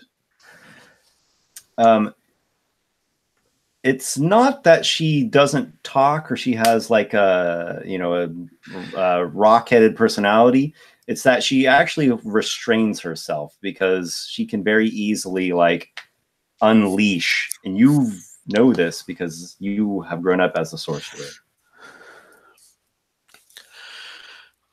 Well, Lykar, I mean, obviously he's a little fascinated by the sorcery element of her, but he's just not in the dwarves. So he is going to make some BS excuse, and he's going to be as polite and as respectful as possible. Saying I'm not going to be around. I may never come back here again. Mm-hmm. Her mother implores you. Consider the fruit of your coupling, what you could produce together. We have tried to get Orgrim Halfgrey to train her, but she does not take well to book learning, and she has a different way about her. I don't know who else would understand if not you, Lykar.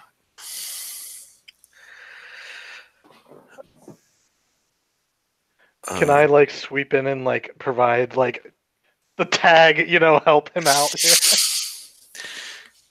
Yeah, I just be like, good madam, I do not think this is truly what you would want. I am flattered and honored, but there is more to marriage than just having similar experiences. I must agree. I have to say that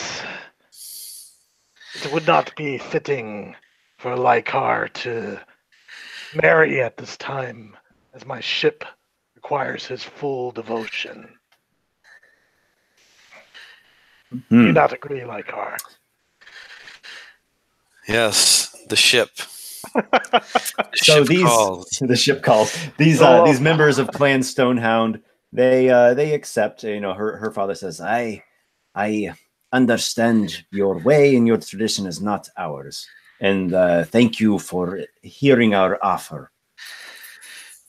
Lykar is, he's polite as can be. He's trying not to ruffle any feathers because this is a good place we can always be welcome at back here if we ever want to come back and hang out. As they are taking their gracious leave of your presence, the mother says, just think about it. Just think about it. It will be on my mind for quite some time. He forgets about it later that evening.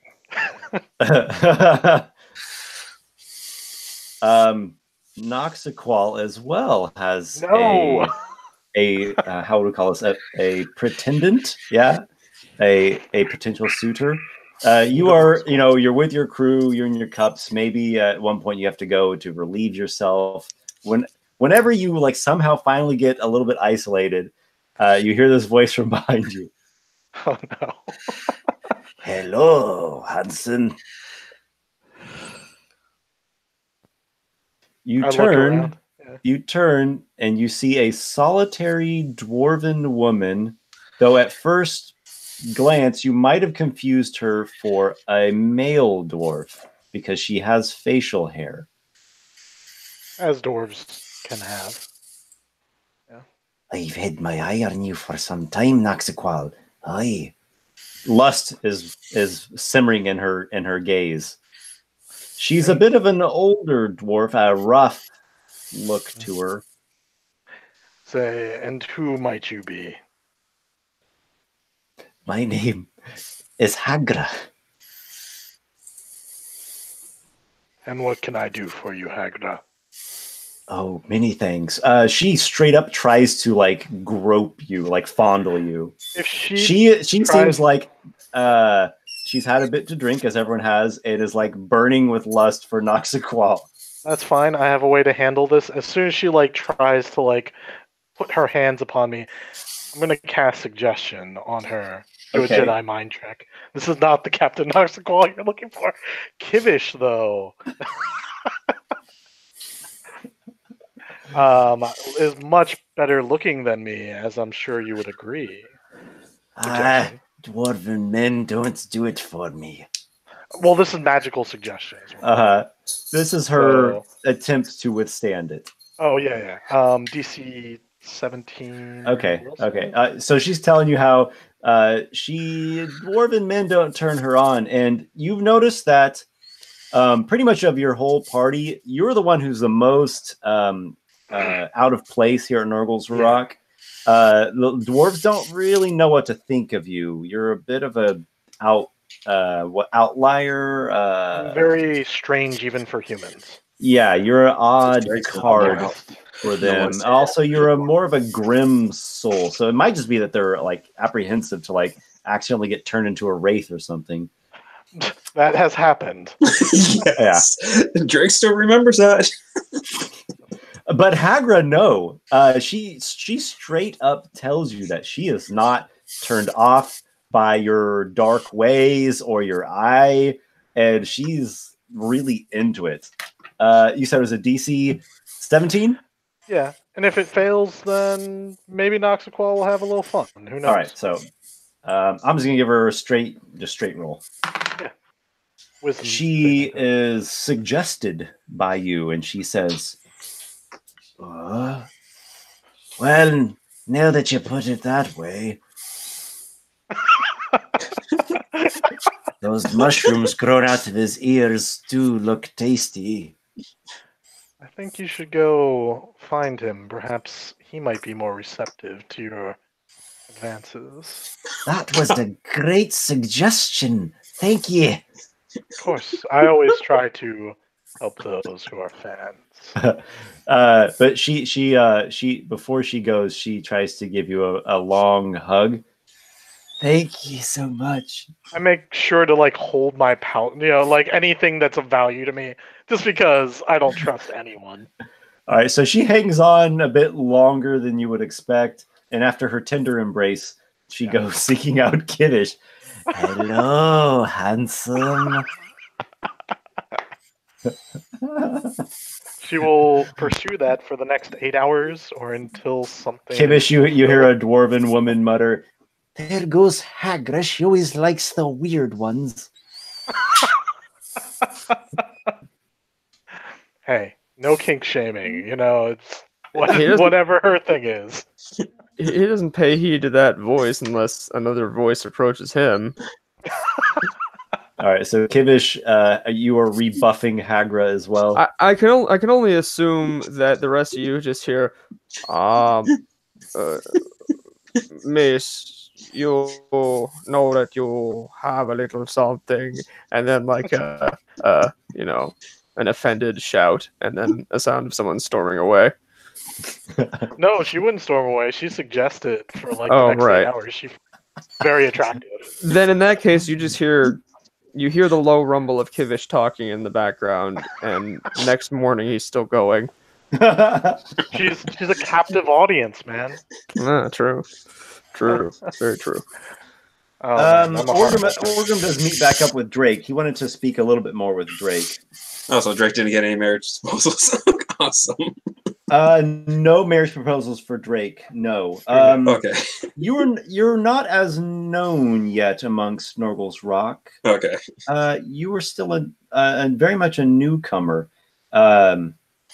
You came in really in the middle of the Omen Mocks, so few dwarves know much about you. I mean, they know who you are now. Yes. Yeah. No, because But if one there did hasn't come been up, any build up. There's no build up yet.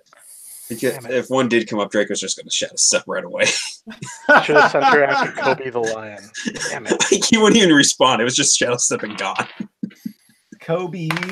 Kobe would have done it. Kobe, you look like, where's Kobe? And he is sloppily drunk and making out with a dwarf woman who Nice. she seems fairly run of the mill, average dwarven lass, but he is just enjoying himself He quite doesn't get short leave often. quite fully. So, All right. Drake, I'm so glad that we had success. I didn't know there was a point when all hope was lost for me, and here we are, drinking in tribute to our success. This one agrees. There was points where this one feared we have lost as well. And if it wasn't for your party, I would have been lost in the belly of the beast. it was my darkest hour. This one must thank you as well for the potion that you gave. Without it, this one would have also fallen.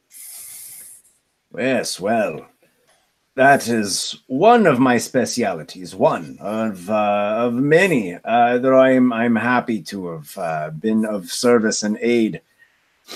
And maybe one day your party will count amongst its ranks someone who knows proper curative magic. This one would hope so. Ah, yes, it's a wonderful thing to have at your disposal. I've been meaning to speak with you a bit when the time was right. You seem rather fervent about your god. Dionysus.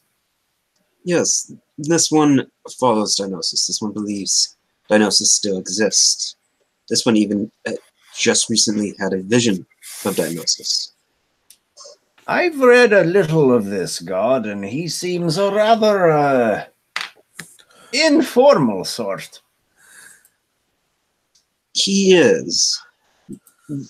Dionysus leads from the front, not from the rear, as many generals seem to like to do, as this one has seen. He'd rather be among the rank and file, not with the lords of Hade. This is befitting. Wine is reeking off of his breath as he's talking, by the way. This is most fitting for the things that I've read, as from what I understand, he was not born a deity, maybe a demigod. He was born from a mortal mother in Bazagon. This one has read as well. This one has read. He rose up from the common ranks fighting as a gladiator. Yes, he rose up and earned his right to sit among the other gods.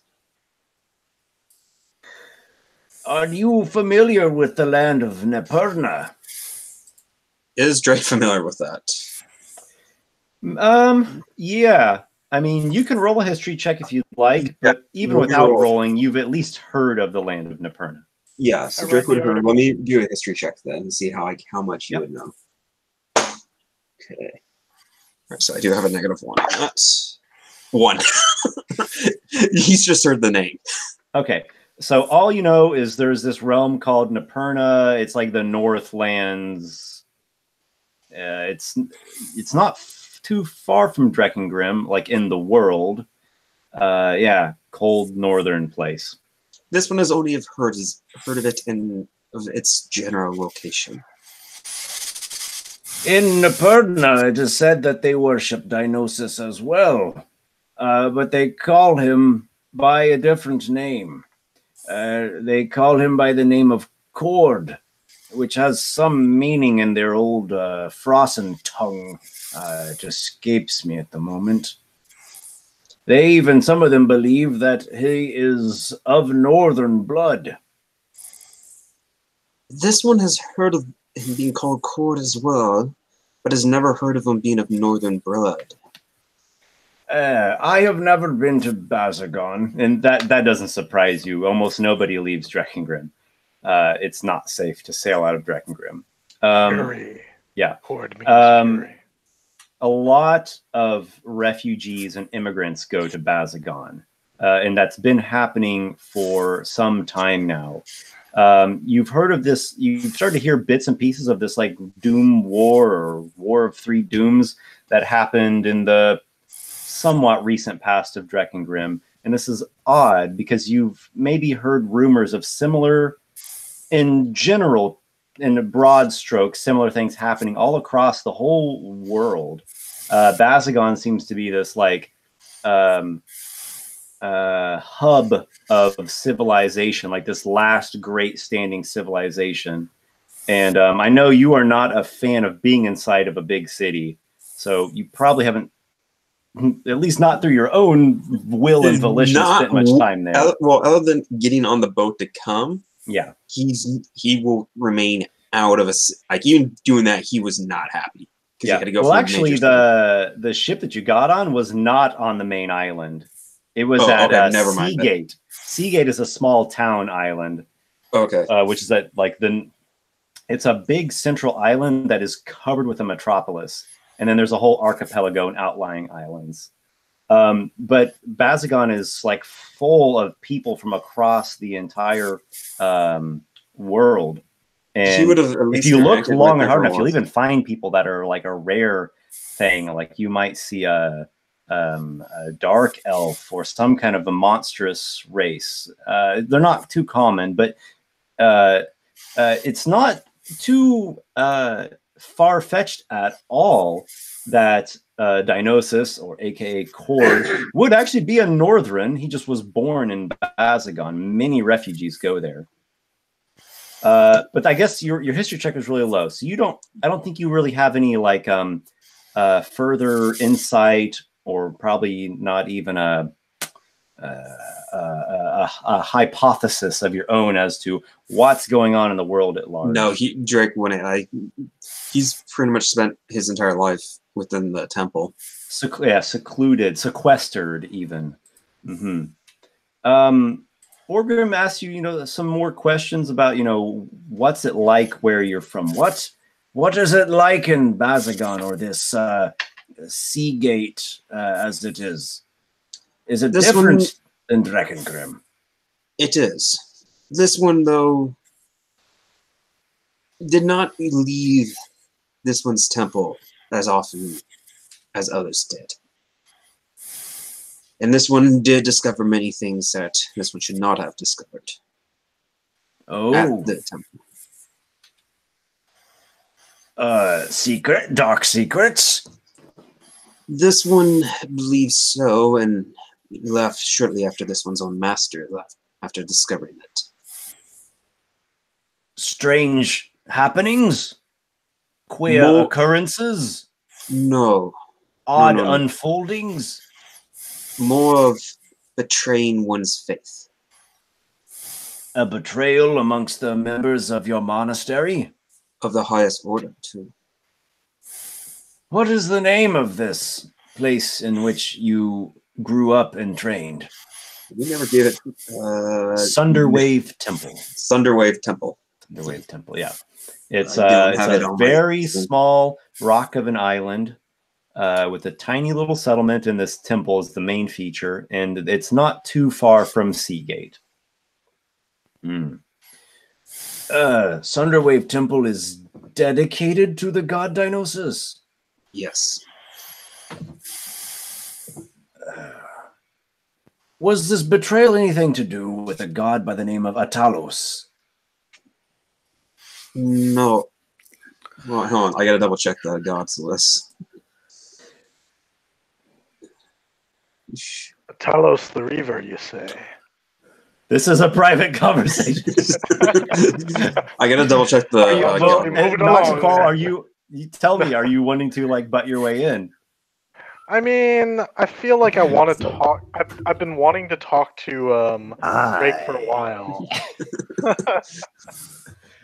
All right, so but it can wait. I can talk to him after.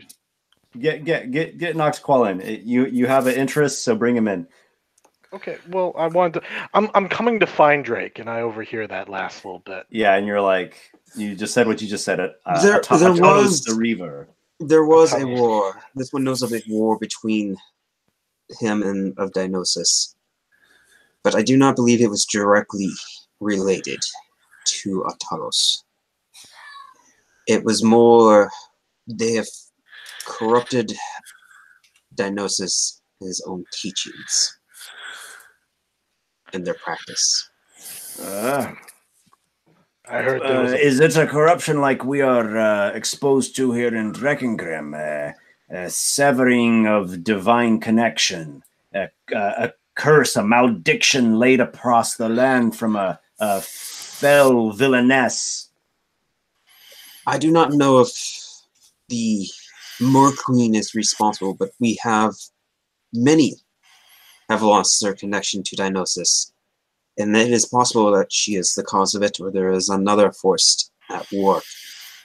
I have, as I said, this one has said, had visions of Dionysus and this one's master in the halls of Dionysus, them celebrating his final moments in battle.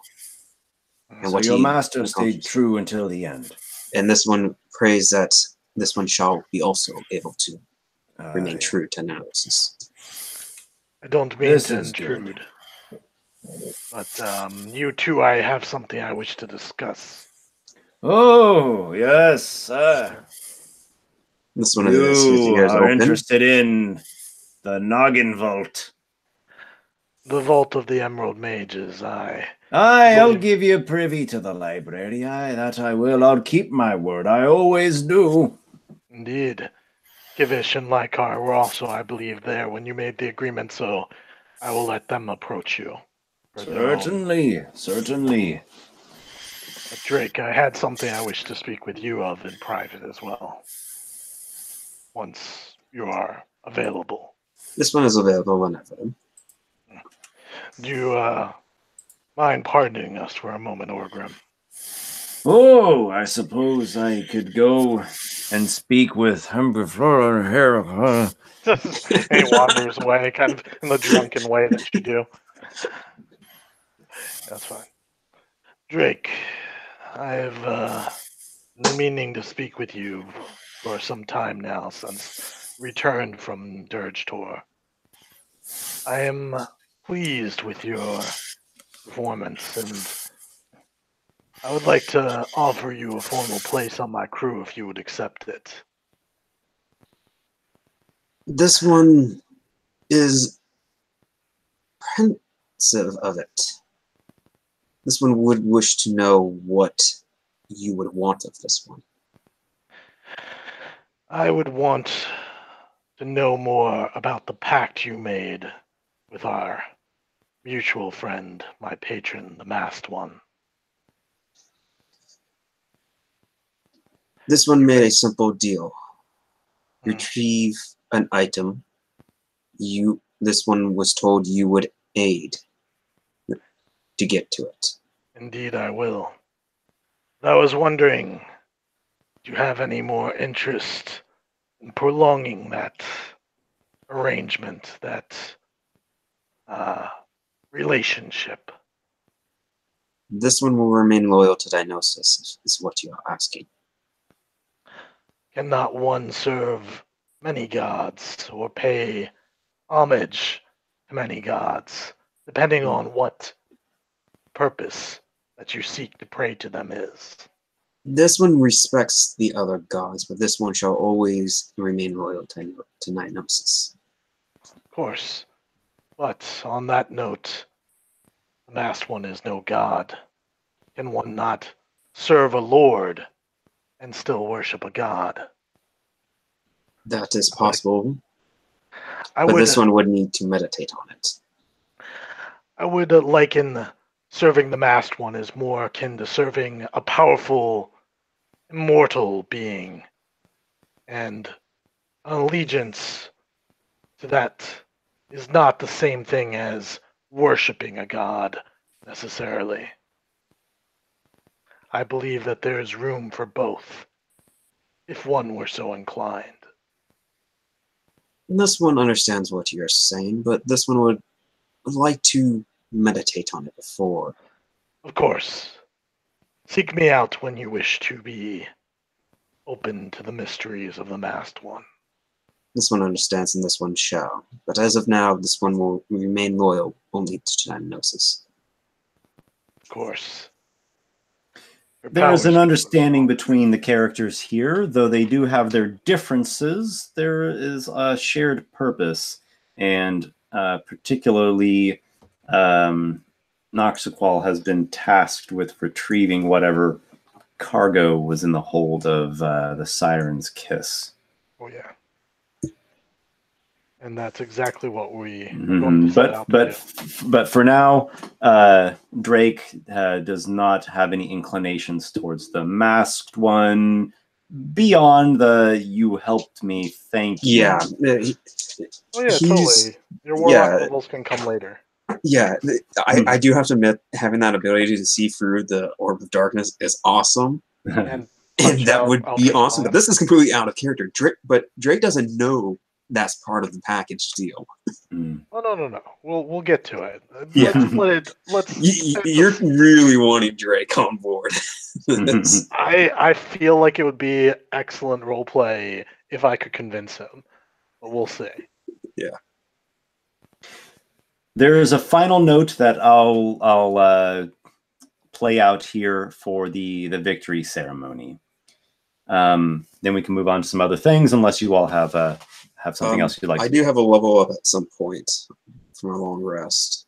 Okay, so we can do that after, though. Yeah, but technically that would have already happened, but it's of no matter. We can get to it here in a moment. Yeah, there is, lots of people have come to speak with you. So many, you probably can't remember their names or their faces. It's all a big, lively affair. But there is one final specific NPC that comes to speak with you. He is a younger dwarf. He is not quite as drunk as everyone else here. He has brownish hair. He has the garb of a swamp dwarf who gets out and about. So just at a first glance, maybe he's a warrior, maybe he's a guardsman, maybe he is a ranger, maybe he's one of the Fin Guard. You're not sure, but he has that look about him. Yeah, a hearty fellow who's goes out in expeditions into the marshes. He introduces himself to you all. I would like a word with you all, Stormbringers, if I may have the honor.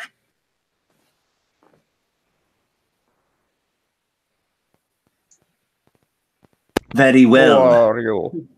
Like, are you? You may speak to us. Hey, Kivish. It is good to meet your acquaintance. I am a Dignahar Pireboat. Spell that? Or used in the sentence? So it's Dignahar Pireboat. Dignahar Pireboat. Yeah, you are. Well, at least you're familiar with his clan. They are. They're also of Clan Alder, and they're in the Clan Alder umbrella as well. The Clan Alder family of brands. Yes. Right.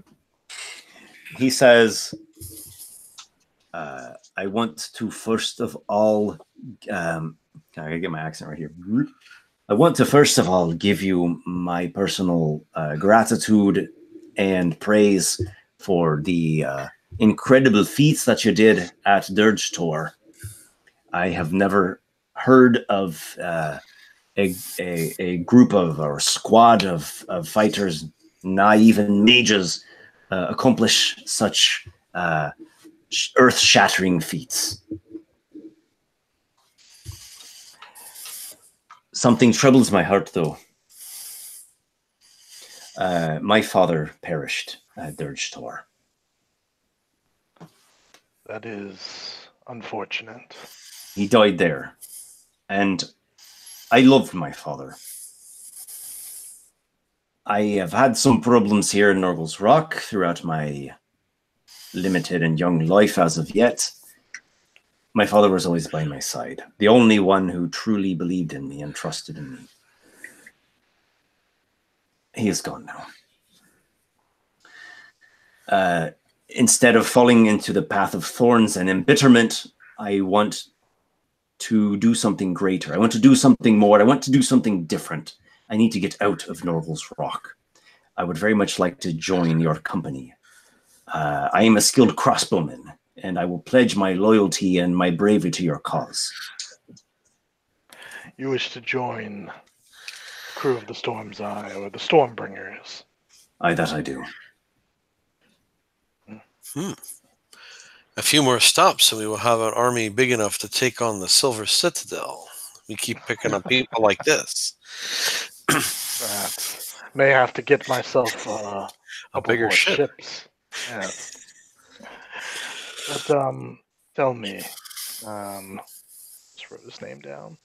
Dignahar. Dignahar. Dignahar. Pireboat. Yes. Dignahar Pireboat. Is there no one else here that would miss you?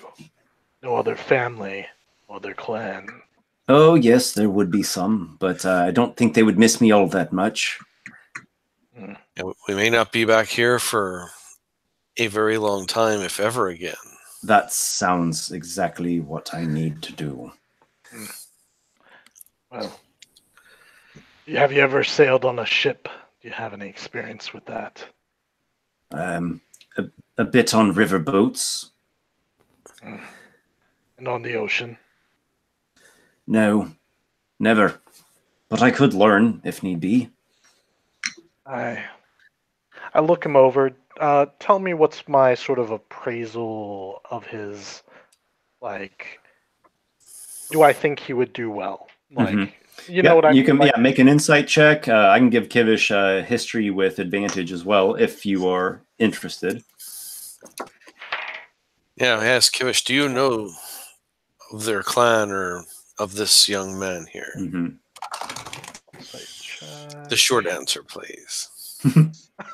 Well, he got a nat 20 and a 6, so it's a good thing he had advantage rather than disadvantage. So, yeah, I dare say he does know Clan Pireboat. Okay. And what of Noxiqual's insight check? It was only a 9. I'm not very insightful, unfortunately. Yeah, you look him over. From what you can tell, Noxiqual, he seems a strapping dwarf. Okay. Kivish. Pireboat is another one of the minor clans in the great clan Alder, along with your own. They have a bit of a bad reputation, sort of wild childs and wild children and bad boys around these parts. Though good fighters, hot-blooded ones, tough ones. You know of Dignahar here. He and his father were soldiers in the Clan Alder squad, specifically crossbowmen. And Clan Alder is well known for its crossbowmen. There's another detail that you are aware of. This Dignahar here, he was in a bit of a controversy a few years back. He was accused of thievery. He was accused of a theft of an old relic. It was a relic of Zamankar. Zamankar, the Forge Master. Right. This is the god that one of the primary gods that the dwarves used to worship. They even called him like the Lord of the Mountain, but that almost no one worships him anymore. Maybe Drake could tell you that in Bazagon, this god is worshipped. Actually, this god is in Bazagon. That's right, in the Great Caldera. In the Great Caldera, yes. Yeah. He is the primary god of the Xanthos throne. It's one of the main factions of Bazagon, one of the Great Four. It's a clan of dwarves and tieflings that have had this compact for many, many, many years, many generations. So there was this amulet of obsidian that was lifted out of Norgal's Rock's vaults. Dignahar was implicated in this, but he was never proven guilty. So he didn't suffer consequences in a like he didn't suffer any penalty. They didn't put him in jail or flog him or execute him or anything of that sort. He was never technically proven guilty. But everyone kind of looks at him with suspicious eyes. There are those who do defend his name and his honor. His father primarily was the one who always stood by his son's side. But kind of a ruffian sort of character around Norgal's Rock, this Dignahar. All right. He's known to be a trained crossbowman, though. You wouldn't, by any stretch of the imagination, call him on par with what you all can produce. But his fervor is there. With my insight, I believe that we could always use more on the crew. I've only got 15 crewmen, not counting my first mate, bosun, healer, minstrel.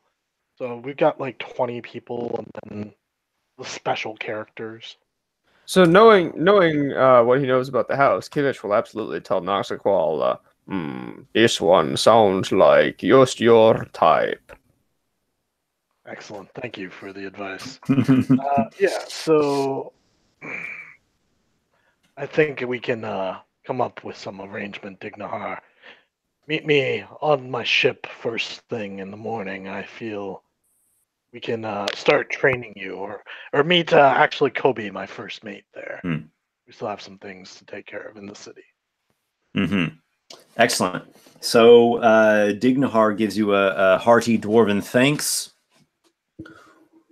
Obliged, much obliged, and I look forward to putting some crossbow bolts into the hide of our foes.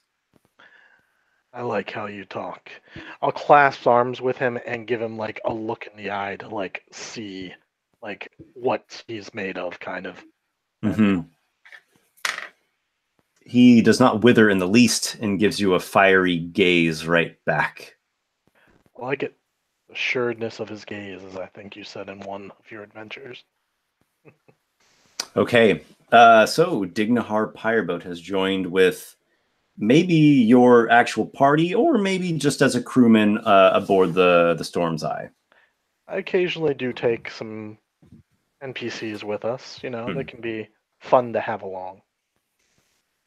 So, unless you all have...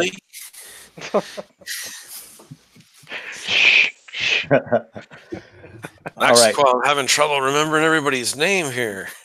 Let me make an intelligence check. Well, I remember the ones that directly affect my life. I know, I'm just messing. You're good. We'll wrap up the victory ceremony unless anyone has an additional interaction that they would like to pursue, you know, that takes place inside of that ceremony. Let's move on. Move on. Okay, so let's see. We'll have the Dignahar thing. We'll have the library. We'll have some stuff with Kivish. We've got to level up with Drake. Okay, Drake. Excellent. Tell us a bit what happens at this level. What sort of power or a new epiphany are you stumbling upon? He is going to continue along his path of monk. The question that was asked with that vision that he had was, what is in the darkness, I believe, or what is the darkness? And his answer is everything and nothing. And he will move up to level 7 of monk, so he just gains a few extra eye traits, and that's it from the level up. No feats, nothing fancy. Like he gains everything and nothing is in the darkness.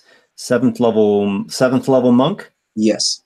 So you actually gain evasion and stillness of mind. Oh, I don't get anything. Just evasion. Yeah, evasion is an amazing ability. Okay, and stillness of mind. You can use your action to remove an effect on me, like a charm or frightened. You can remove charmed or frightened by spinning your action, and then evasion. I take it you've read through it. The classic rogue monk ability that is incredibly useful against everything from blasts of fire and lightning to anything that's a dex save for half damage. Yep. You'll take no damage on a success or half damage on a fail. My only stipulation on that is if you are immobilized, it's not going to help you. Yeah, so if you're asleep and someone drops a fireball on you, well, Drake doesn't sleep; he's always meditating, so that helps. Okay, if you're paralyzed or I figured if he's unable to move, it wouldn't count. Yeah. Okay, so everything and nothing. The vision that you had was a great eternal hall of Dionysus, a great hall of warriors, a hall of mead, a mountain hall. Yeah, and his master was accepted within the hall as one of the among the rank. Yes, the priest who was your mentor, your companion, made his way there. And in the darkness, everything and nothing. Okay. You have a further detail of this vision, this next meditation that you enter. Yeah, the trance state that you enter. You have a further vision. You see a woman, a warrior woman with a winged helm of a Valkyrie. She appears to you, and you are looking over a great nighttime scene. It appears to be an ominous valley of gloom, and she shouts into the darkening heavens. A booming cry of majesty and fury. The clouds part in this section. You know, she calls and divides the clouds, and there is a star glimmering, shining beyond. And she calls down the starlight, and it goes into you. And she says, "Night may fall across the land, and dangers and terrors are unnumbered, but you may walk through the shadow and find all that you need and all that you seek. But you must walk with bravery, and you must use all gifts that have been given to you." And this one shall and shall always do so. "There is a star inside you, and this shall see you through the darkest of places." Drake puts his hand over his chest and gives a very respectful bow to the Valkyrie as a sign of respect and of battle. You bow and you feel a strong touch upon your chin, and she's actually like lifting your chin up and your head up, and she says, "Keep your chin up. Keep your eyes fixed at the horizon ahead of you, your back straight, and courage in your heart. You may face the terror, oh, you may tremble, but you will continue. Do not forget this." This one shall not. So the vision dissipates, but you feel this star inside of you. This it was a shooting star, right? She brought it down like a comet, yeah. And when you awaken, this energy is just like flowing through you, and you feel like you could walk amongst one of Lykar's fireballs and be unscathed. Awesome. All right. Okay. Let's see. We got the lab. I'm trying to remember everything we want to do with library. The crew. Let's check in and see how the crew did with the cargo. Yeah. This should be pretty fast, Noxiqual. Yep. I've got the table pulled up in front of me. All right. So you were not there. So Kobe the Lion is the one who did it. He is proficient with persuasion. He has a +2. So roll a persuasion +2. I rolled a nat 20. I'm not even. So +2, that's 50% profit. Okay. Your current cargo that you had on board the ship 250. was a value of 250. Yep. So you have just made 375 gold pieces. You do need to pay. So let's see, ship upkeep, and I assume you're paying your crew. Yeah, of course. All right. Not. So 375 minus 165. Is that 215? So basically, 375 minus 265? 210? 110. 375 minus 265. 165. 210. 210. Noxiqual, you have profited 210 gold pieces. Kobe the Lion brings you great news of much success in the trading of the cargo in Grenadoa. Nice. That's I'm very pleased to hear that. I know that my trust was a little bit, iffy after the last expedition, the last first mate made. But I think Kobe the Lion has replaced him and done quite well. Somewhere on board the Storm's Eye, they're giving Parkereth and Dignahar a tour, and Kobe, like down in like the lower hold, like a rat's nest, like opens up a hatch, and there's like a guy chained down there in the darkness, like the rat killer, and he's like, "You see him? That was the last half mate. Oh god, don't want to be that guy. Better not fuck up." That's perfect. Parker's like, oh, well, I'm just going to sing songs, that's all. And Smart. Dignar is, what have I gotten myself into? All right. The library.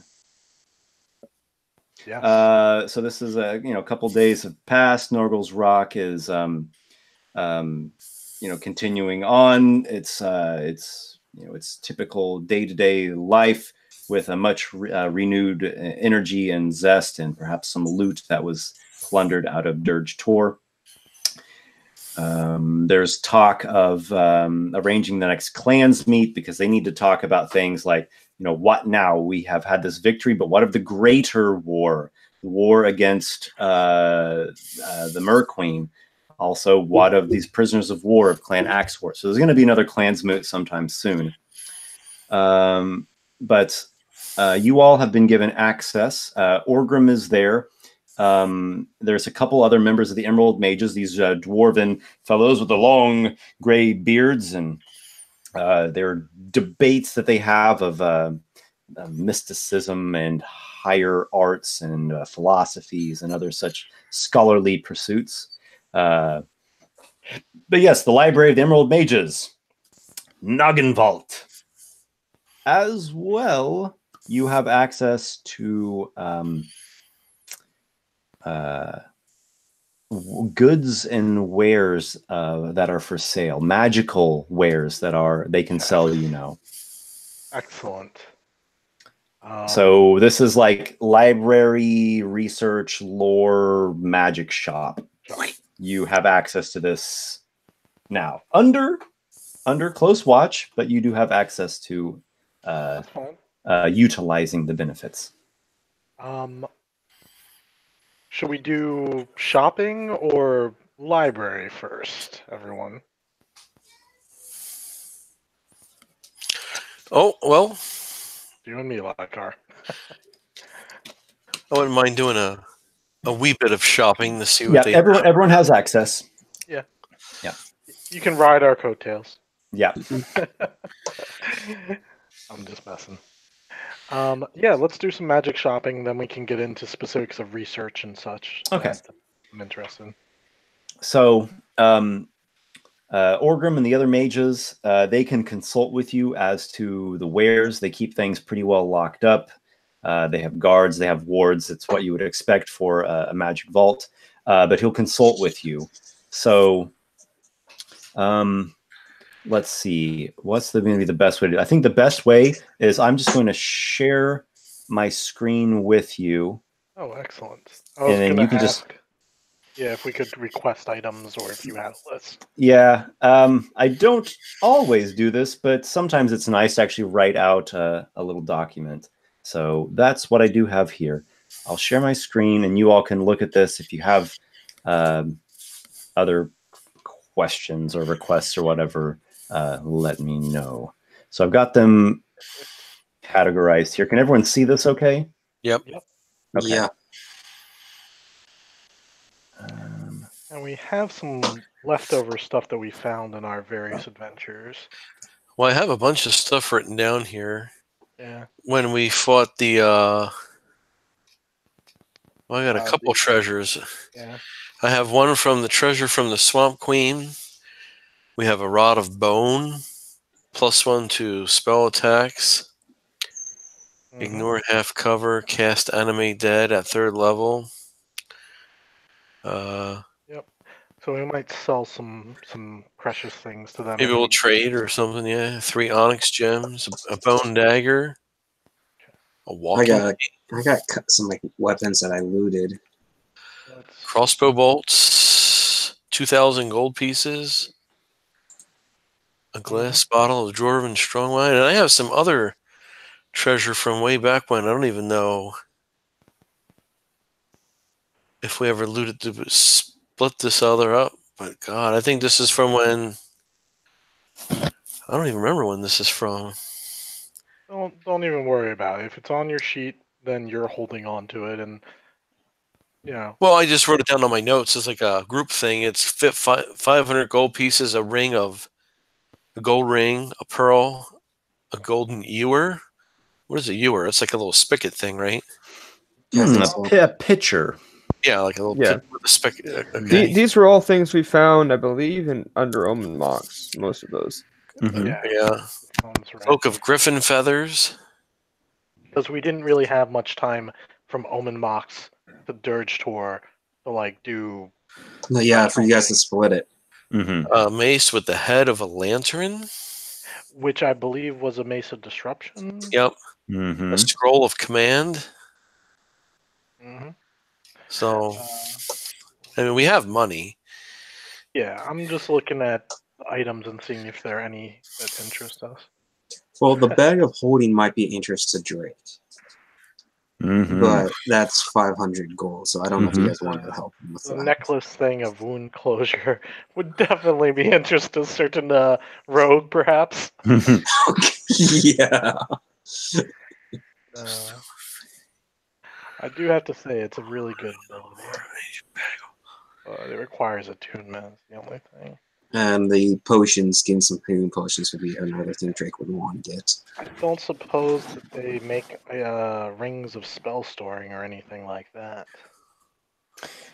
Orgrim says, "Oh, a wonderful thing that would be." But you don't have any. If I did, I would probably be wearing it. A pretty thing. Yeah, I'm sure we all would want one of them. Whoa, wait, hold on. Heard I know the Silver Citadel possesses such treasure. based on this list, I know what I want. I totally want a staff of swarming insects. I want a staff that can make staffs of swarming insects. You can only do it once, though. It makes a staff. It's when it says staff, it's like a personnel. It's like a team members and. Okay. They all put their hands on the staff. Exactly. They've got their like staff T-shirts with like a little staff logo with a TM on it. Yeah. All right. Yeah, exactly. Staff of healing. Let me see. You need to be like a wizard or something to use that staff. Oh, I can tell you about that. Bard, cleric, druid. Yeah. Are you all still seeing the item list? Yeah. Yeah. Okay. All right. Goggles of Night. Ooh, that's kind of cool sounding. They provide dark vision, which you already have, though maybe they extend your dark vision. They probably give you an extra 60 feet if you already have dark vision. No, I'm hoping it would give me a sight through darkness. That's a good question. I don't think it sees through magical darkness. I think it gives you 60 feet of dark vision, or if you already have dark vision, you get 60 additional feet. Yeah, there's only 2 abilities in the game that let you see through magical darkness, and player abilities, rather, I should say. Yeah. Hex, Warlock, and Shadow Sorcerer. That's correct. The Shadow Sorcerer can only do it on his own darkness spell. Orgrim tells you about the Staff of Healing. You can use it if you are a bard, a cleric, or a druid. It has 10 charges. When you hold it, you can expend 1 or more of the charges to cast one of the following spells: Cure Wounds, 1 charge per spell level up to 4th level. Lesser Restoration, 2 charges. Mass Cure Wounds, 5 charges. The staff regains 1d6 plus 4 expended charges daily at dawn. If you expend the last charge, roll a d20. On a 1, the staff vanishes and a flash of light lasts forever. Have a bit of care if you're going to expend all of its energy in one go.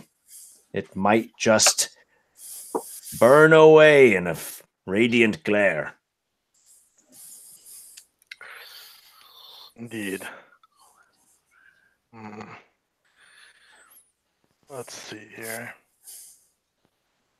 I mean, there are definitely some good items here. I'm just trying to be. Out of curiosity, if I bought a spell scroll, like say a first level spell scroll, would I be able to like memorize that spell? So a spell scroll is not to memorize a spell, but it's like a casting of the spell without using your own spell slot. Okay. It's a one-time use, but it's pretty cool because it's an extra spell that you just get to use for free. Okay. I was just curious if I could add a spell to my spell repertoire. No, not off of a spell scroll, though. I seem to recall reading that wizards can copy them into their spell book, and it consumes the scroll. Yeah, wizards should be able to do that. Yeah. The spell scroll will also have a set DC or spell attack bonus dependent on the level of the spell. So it doesn't go off of your spell DC. For example, a 3rd level spell scroll comes with a DC of 15, or if it's an attack, +7 to hit. So I have a couple things that I'd be interested in. They might get a little pricey though, so we should, determine who has what money, or just buy them as a group and make sure we track who got what, kind of. Mm-hmm. Now, Lykar had mentioned a couple of treasures, such as a golden ewer and some jewelry. Those could be sold. Maybe you already have sold them here in Nurgle's Rock for, or you can just use them as bartering chips, essentially, because they have that value. Yeah. 500.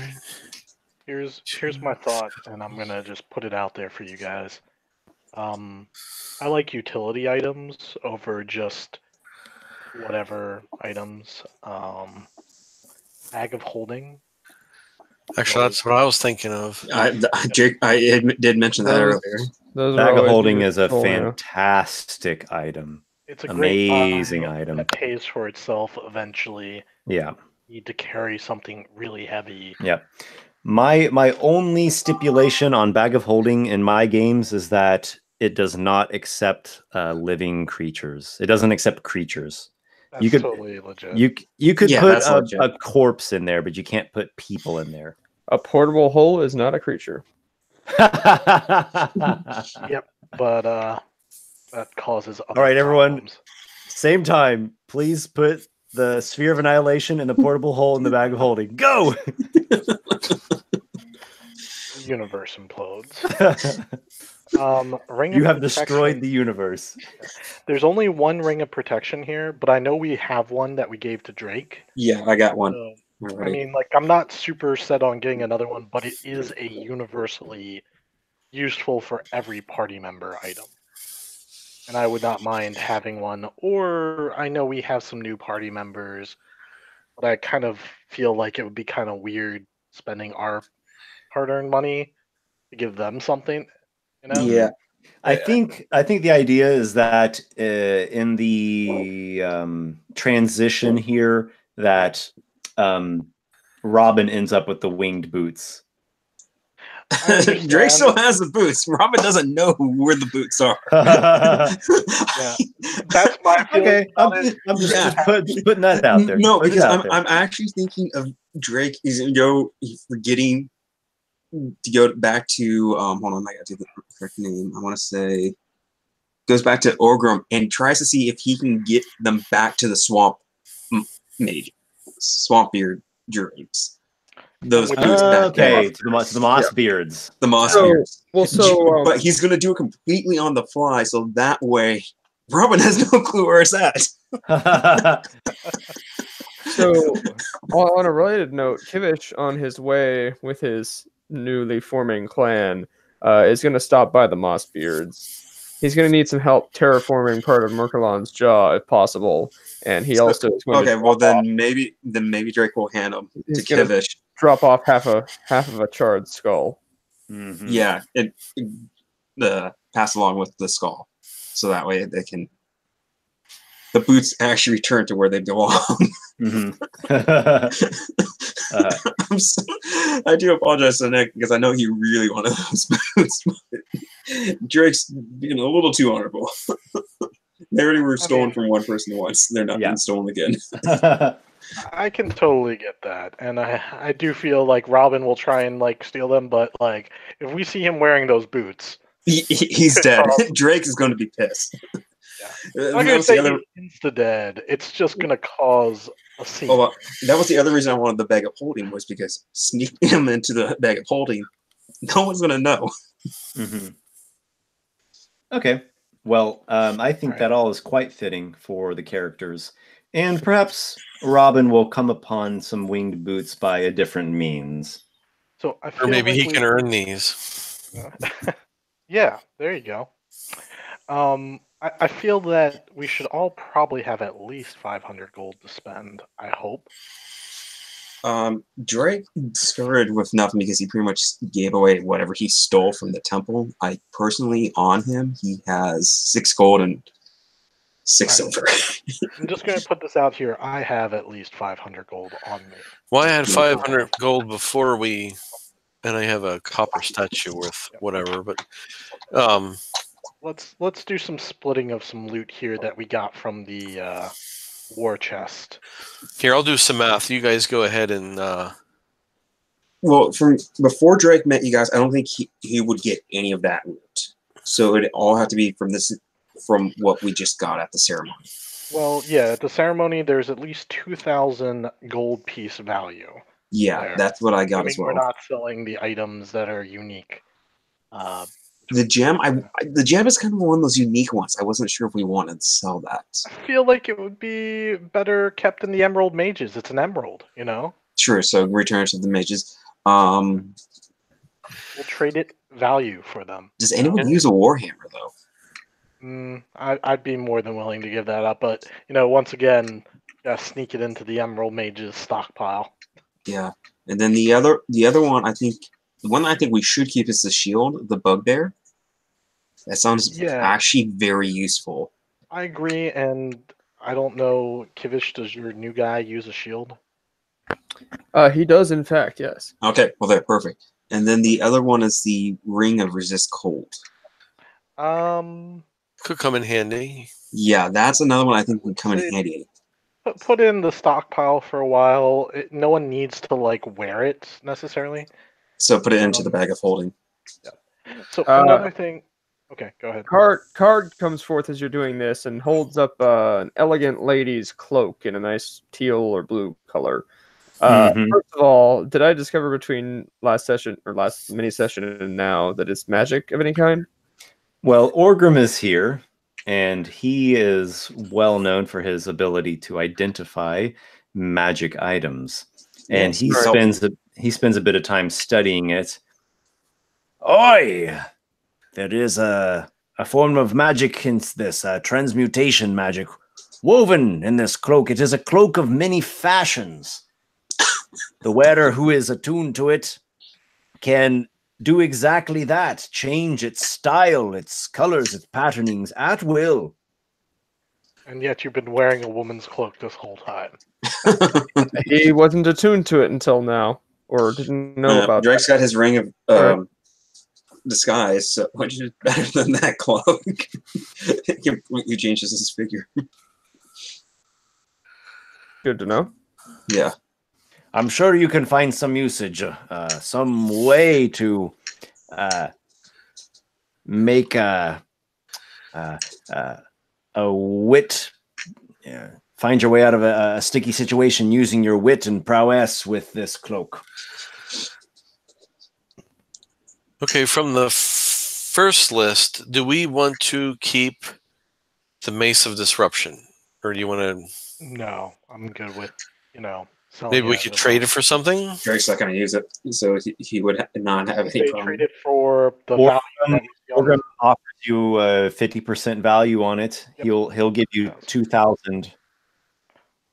Okay. Do we want to split that up or just trade it for? Like community, whatever. I would recommend trading it, maybe start putting it towards potions and maybe the bag of holding. Or a couple bag of So holdings. there's 2 bags of holding. I was actually thinking maybe getting one of them. Or and 2. then- yeah, like We both could- of them. Why don't we get both? So that's 1,000 from the maze. So that's still another 1,000 on. Okay. I we was got. thinking about grabbing a sending stone set as well because we could use that to communicate with the ship if we're ever like off the ship. Okay. That's a good one. Sending stones. All right. So you got 500 still. Do we want to get? you want- from the mace, right? Yep. Yeah, this is Yep. Off the mace. so. Do you want Kobe to keep hold of the one, or you just want it to be like specifically on the ship somewhere? I want it to be on Kobe. He's the first mate. He's the one I trust with it. Okay. Um, And you still have 500 gold pieces of value off of the Mace of Disruption. okay, real quickly, the greater healing potions are both 250. Should we buy them both or? We've got actually a bunch of healing potions. I was thinking about the potions of water breathing at some point because we're about to go on a. We do have to do that dive. Yeah, without mitigating. Yeah, we do need those. No, I was thinking about this the whole time. I've been eyeing it. I just haven't said anything. Okay. Quite 2 yet. potions of water breathing. Which leaves 100. 100. I think I can cast that spell, water breathing. I don't know. Third Then level. The only reason I consider having them is emergency.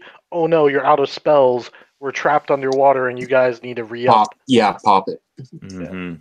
Or Gurgle, maybe you get gurgle. dispelled. You never Mhm. know. Yeah. Nothing I worse think than that's a being good killed. item to have on standby in a sailing chapter. Yeah, I mean, if nothing else, we keep it on the ship as emergency. Save your spell slots. We need, Mhm. jump in. Okay, cool. Who's going to hold on to the potions? Or who wants one and who wants one? Well, who's going to hold on to the bag of holdings? Drake will take one bag of the holdings and one of the potions of water breathing, Okay. if that's possible. If everyone's okay with that, I don't want to jump. That's fine. Okay. Like, do you want the other bag of holding? You seemed excited about it. I can hold it if you want to hold it, so long as somebody has it and we kind of know what's in there. And Okay. that we- Can you All right, hold case- it? Lykar, I'll say Lykar has the other bag of holding, and who has the other potion of water breathing? Drake took it. Drake has one, and who else has the other?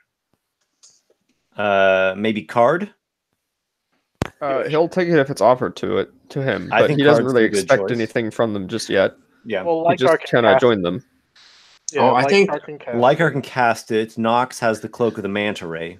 You're correct. Yeah. All right. Well, Card is in heavy armor. Hmm. Why, thank you. I did not expect such a gift this soon from you, but I shall Drink it. hope to That's, never put it to good use. yeah, that's 200 gold you owe us if you drink it. So you have Upfront. 100 GP worth of credit. So Drake could get 10 shuriken plus 1. You Yeah, could get that might a be second level useful. spell scroll. Or, I mean, we could just pair that 100 credit with money to get something Or bigger just put 100 additional gold pieces into your next purchase. purchase. your I'm with your that more. company hoard. Drake doesn't really like the range combat. He can't hit for shit. Yeah, it's not At worth getting the magic ammunition for that if you're not really Mhm. specialized in it. And what was I gonna say? In the spell scroll, you would name the spell that you're interested in, and then there's a 70% chance that they have stock on any given second level spell cool. scroll. I have a request. So this is going to be for my personal funds. I don't believe in making, the party spend the loot on that. So I have 557 gold in my own personal coffer from just when we split gold up and stuff. Yep. Can I enchant my adamantine armor as +1 magic armor? You can, but not for this value. Because this is like a uncommon level thing. Yeah. Right, and your armor's already uncommon, right? Adamantine is uncommon.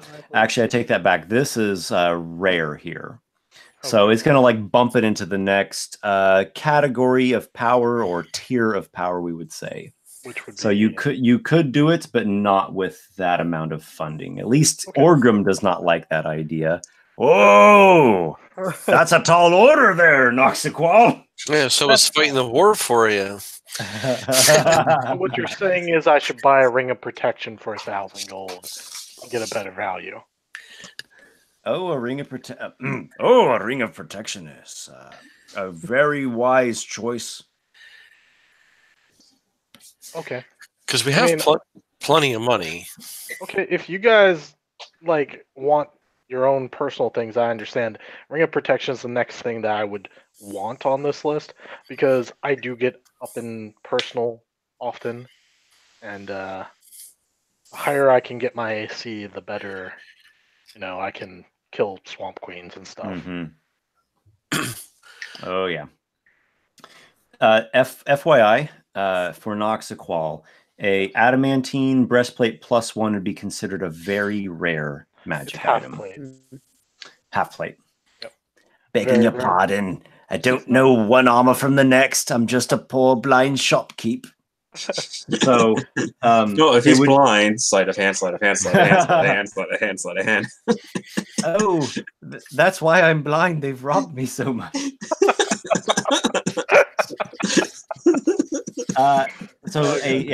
Adamantine armor +1 would be rated at very rare. It's going to be a pretty penny to purchase something of that magnitude. Mainly, I was thinking about the cost to enchant it. It's already adamantine half-plate, Like the enchanting process, I figured is a separate cost. What holy symbols do they currently have? It's interesting you should ask. You look at the holy symbols, and they're older craftsmanship. None of these look to be too new. There is a symbol of Zamanker, the Forge Master. There is a symbol of Sortiza, the Weaver. There is also a symbol that maybe you've seen and maybe you haven't. Make a religion check, and we'll see if this is something you're familiar with. Okay. That is not good. It's Rodelm. 11. You're not sure. The symbol, just looking at it, what you see is it looks like a shield covered in eyes. Does a 10 let me know? You're not sure. That's fine. Do you want me to look at it? Yes, this one would be appreciated if you could. Lykar, what's this? I don't know. What am I rolling for? Religion? Religion. Yeah. Mm-hmm. Okay.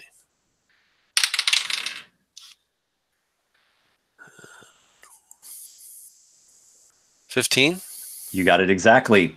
This is a holy symbol of Argus, the Watcher.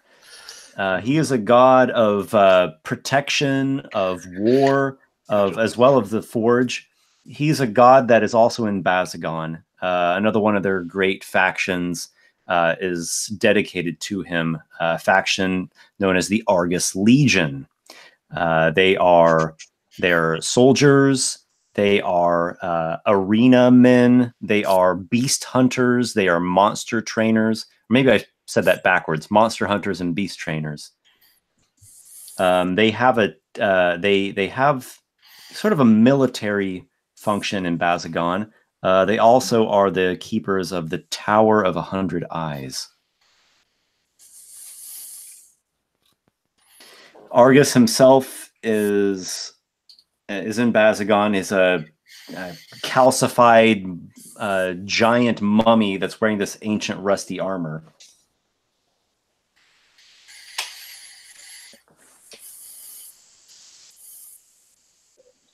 All right. No symbols of Diagnosis, I take it then? Yes, you do see a symbol of Dionysus in there. And upon looking at it, you realize it is of dwarven craftsmanship. The stylization to it is just different. It doesn't look Basagonian. Then I'm going to spend 5 of my gold to get that symbol. Excellent. You procure we'll call it the dwarven holy symbol of Dionysus. Oh, I forgot that was even in here. It's good that you should have it. Maybe it was waiting for you all this time.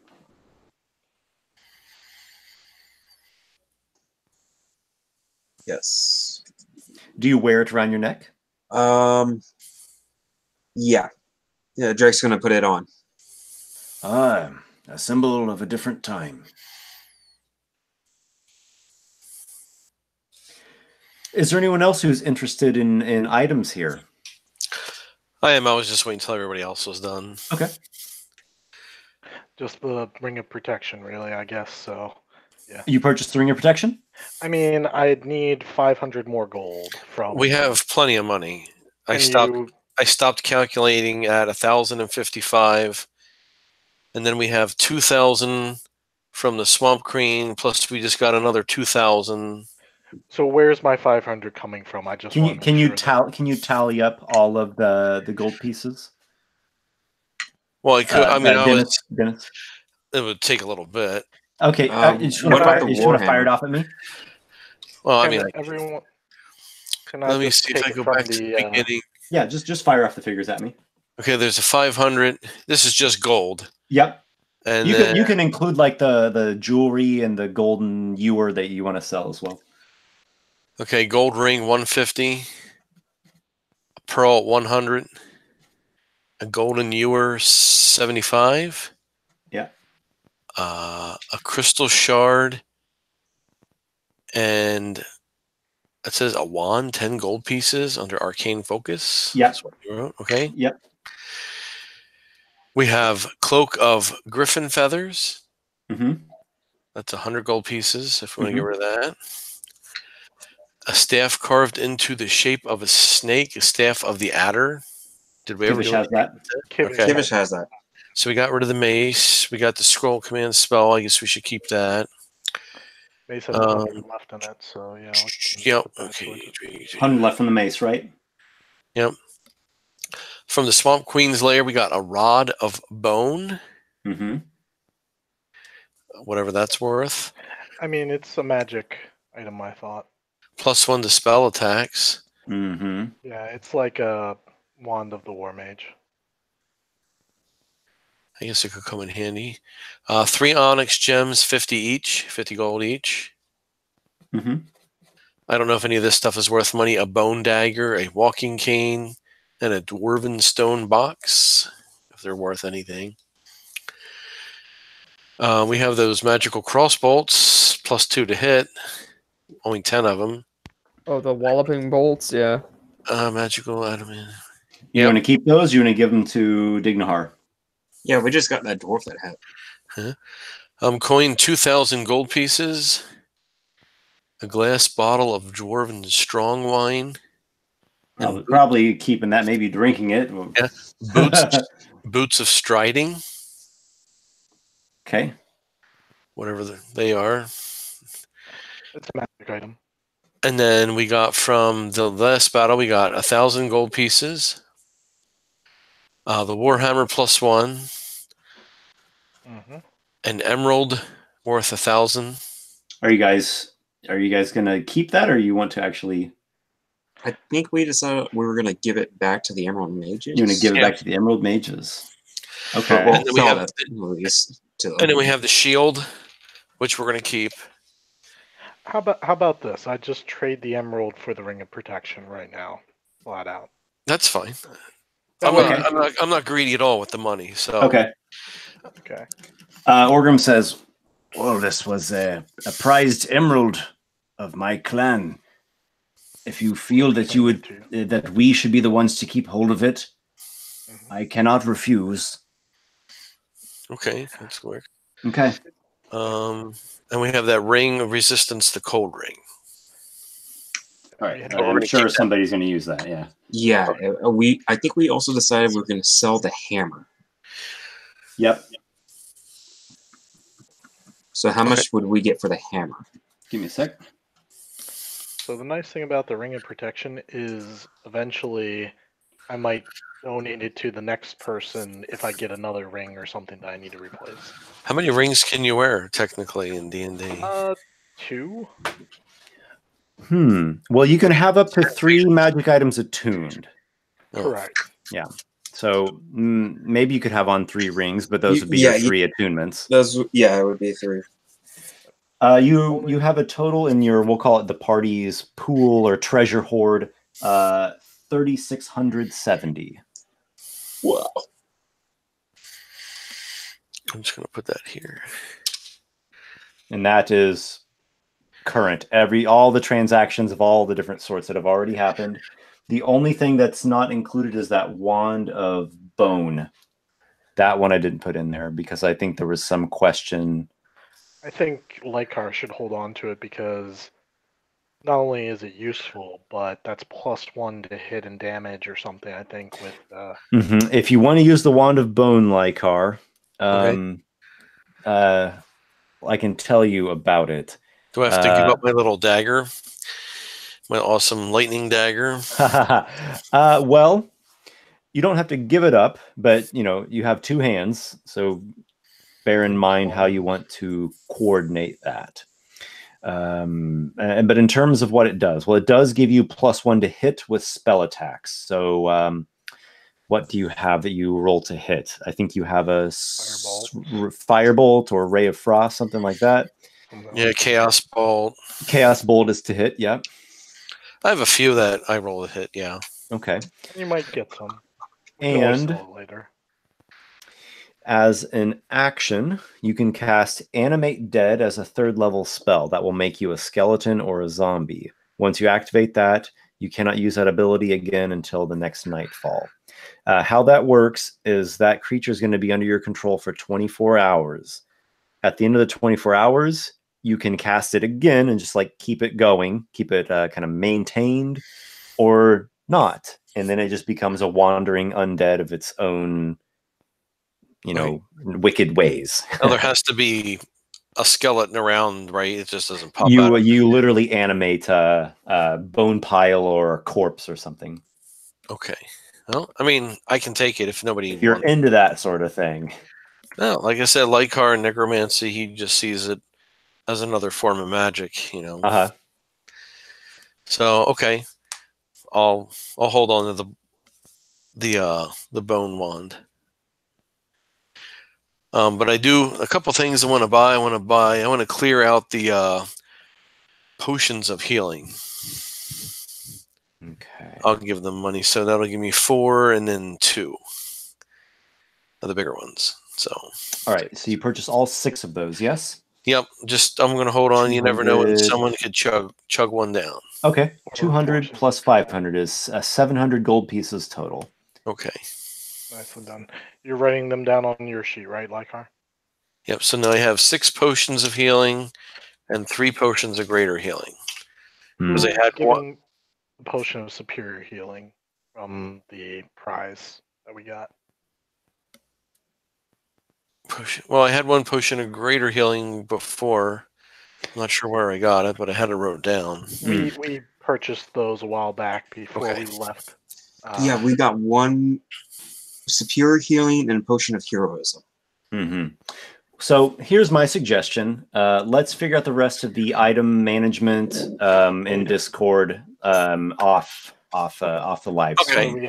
And let's finish up our session with a couple things that are happening in the story. I think we've done enough with the item stuff for now. Sure. So what do we have still? We have Kivish, who is going to be goodbye to Kivish. Yeah, who's going to be traveling on to the Mossbeards. Yeah, he's going to go to the Weeping Woods and speak with the Mossbeards. Yeah. And then after that, he's going to start developing this plan to travel to Merkelon's Jaw. But that I think's a long-term thing. But immediately he's going to travel to Weeping Woods, yes? Yeah. Okay. Are you taking anyone Is anyone accompanying you to the Weeping Woods? The entirety of anybody who's joining the new clan, including the Sounds like a good way to get him eaten by trolls. clan Ragan, you said? Girl? Rogan. Ragan. Rogan. Including her and her entourage, and all the former Axewarts, and any of Norgal's Rock who wish to seek a fortune in a new place, if they'll go with him. Mm-hmm. Okay. He doesn't want to poach people. This is just the Weeping Woods thing, to go to the druids and deliver Avery's remains. Yeah, it's all on the same way, right? No, this is here. I'll put it on the map. This would be like going out into the swamps, and then Merkulon's Jaw is going to be the peninsula below.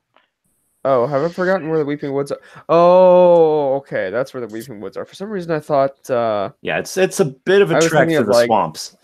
I was thinking of is it called Applewood? The place over to the west. Anyway, I'll give you suggestions, but can you fly as a wild shape yet? Yes, absolutely. Oh, yeah, if he's going alone, he'll probably do it that way. He'll be a bird. Yeah. Mm-hmm. Mm-hmm. Okay. A heron flies over the swamps. There's a heron carrying a skull flying overhead. No, the skull merges with him, like all his items. Yeah, all the items he carries merges with him. So it's this burnt skull on half the bird's head. Yeah. All right. Kivish is traveling as a heron over the swamplands.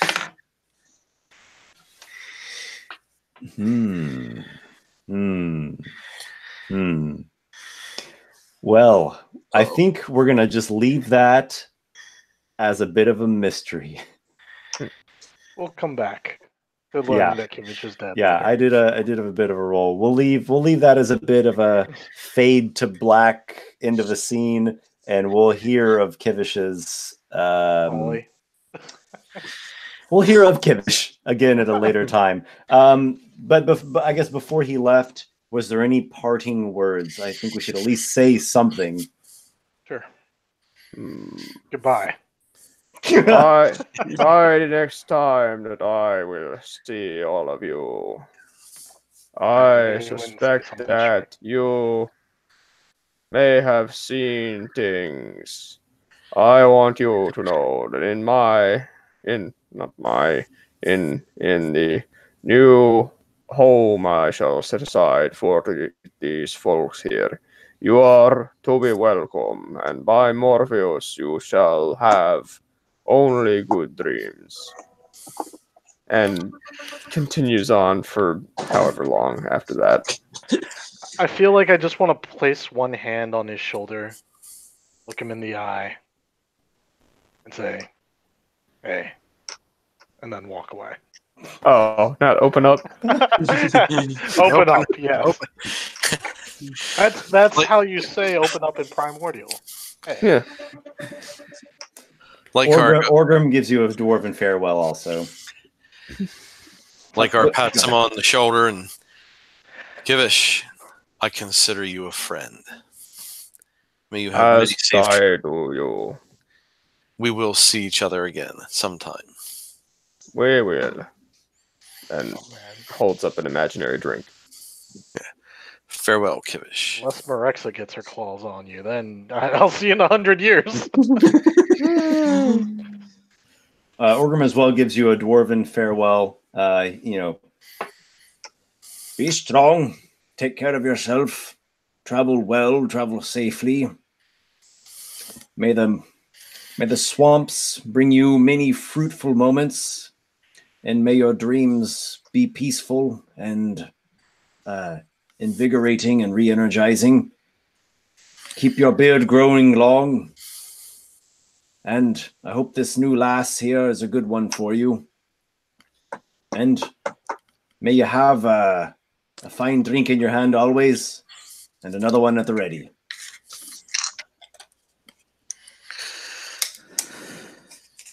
All right. So that All right. well, no. If he says anything, it'll be something on the line along the lines of "Do not you go further astray. Amaranta is not the answer." I have much to think on about this. There's some confusion, but I will give it much thought and not be All right, hasty. he walked away a while ago.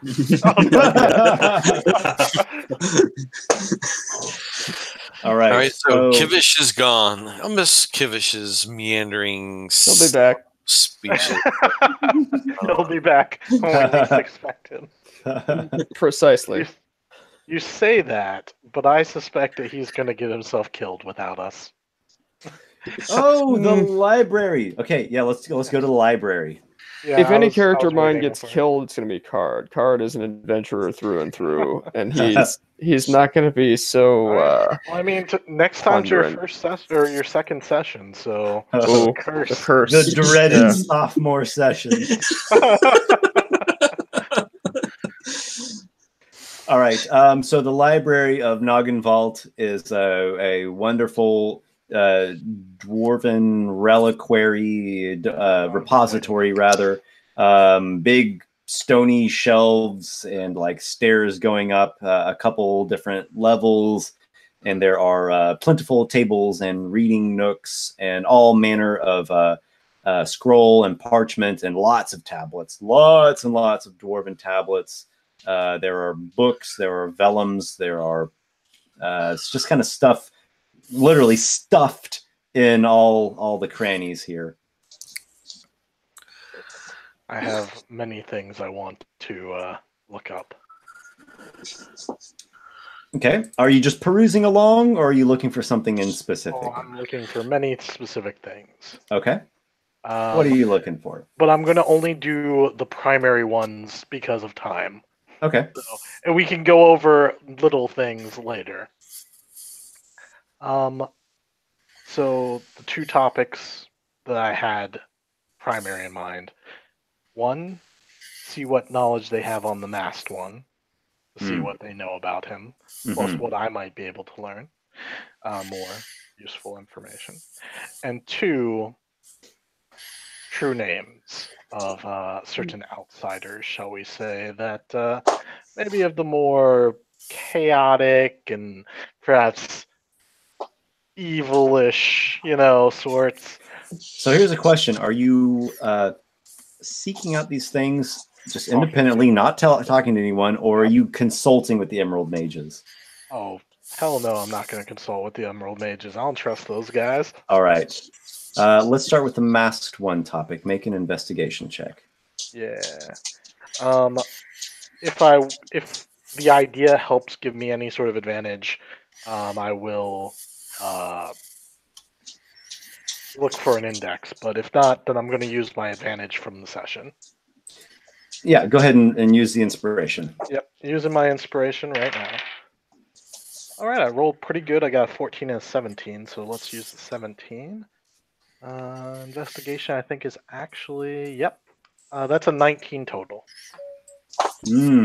Excellent. You come across only a small mentioning of the masked one. There is a tome that is detailing artifacts. Wondrous magical artifacts of history. And it does not actually say the name masked one. Well, but I can read any runes, so maybe there's a rune for it, It's not a rune, it just uses a different name. And it speaks of an entity known as Shadow Steel, and it is described as a golem, a sentient golem. It's in Dwarven, but that's what it seems to indicate to you. Or maybe you could take it in a broader stroke as like a construct. Yeah. And it's something that was created in the Shadowfell by unknowable, doomful arcanist, and was basically the undoing of the creator. It ended up too powerful and sentient of its own volition. It was at one point finally destroyed by a band of heroes, but it could not be completely destroyed. And the best they could do was to scatter the individual parts across the world. It had a mask helm for the top that wielded a great blade of shadows. It had armor pieces and all. Interesting. Very interesting. I've written down the name, and I will look into that more. Okay. You yourself in reading this, you were convinced that is not an actual name. It's just what they're calling. Yeah. Like Shadow the Steel. titling or what people called it, like the Shadow Steel. Well, it's an old name, which means that there might be other references in other places to that. So that was an obscure little bit you managed to find after a lot of research in here, and you're using like you said an index to get yourself oriented about the place. You find another book, a tome of sorts, entitled "The Eastern Vessel and Other Tales of Demonology," and you read through this tome of the various stories and legends that are within. Also, and from levels. Yeah, just in case. All tales of demonology related things, and you learn from this book 3 demon names. You learn the name of a Barlgura named Mamupul, Mamupul, Mamupul.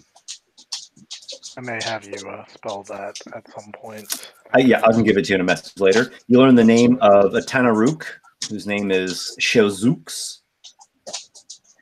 And specifically from the Eastern Vessel tale, you learn the name of a Hezrau by the name of Siukpran. No barb devils. All demons. Abagor. Yeah. No, I know Abagor's name. Yeah. All demons specifically in this tome. Hezra, I don't know if I can summon that. That might be too high a level. Well, you have the names at least.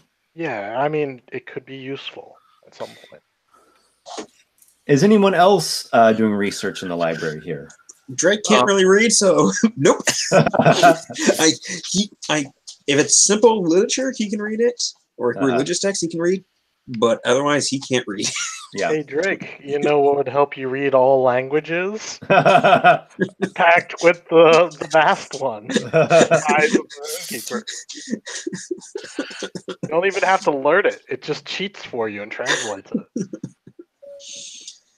This one would rather speak better than read. Well, that was totally out of character. Okay. Yeah. Lykar, what have you? Lykar is going to do research on, see if he can find any more about his family and especially his grandfather. If there is any information, there may not be. Mm-hmm. Yeah, make an investigation check. Okay. Jesus. Investigation. I mean, if nothing else, Talvantis. I got a whopping 7. So you follow the index as best you can, and you do not come up with anything of note. Would anyone else? Are you talking to anyone else about this?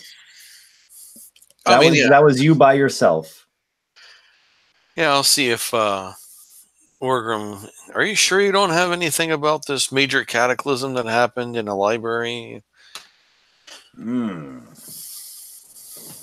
Let me take a look. Let me pull up Orgrim here, because Orgrim, I think, has some good investigation. Where are we at? Land of Dreams and Nightmares. NPCs? No, Ikoria NPCs. Here we are. Orgrim Halfgrey.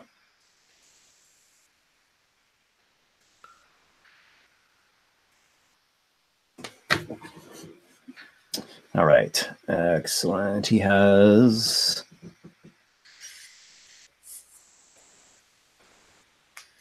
+5. 23. Come with me. I think I might have found something here, Lykar. Okay. Great.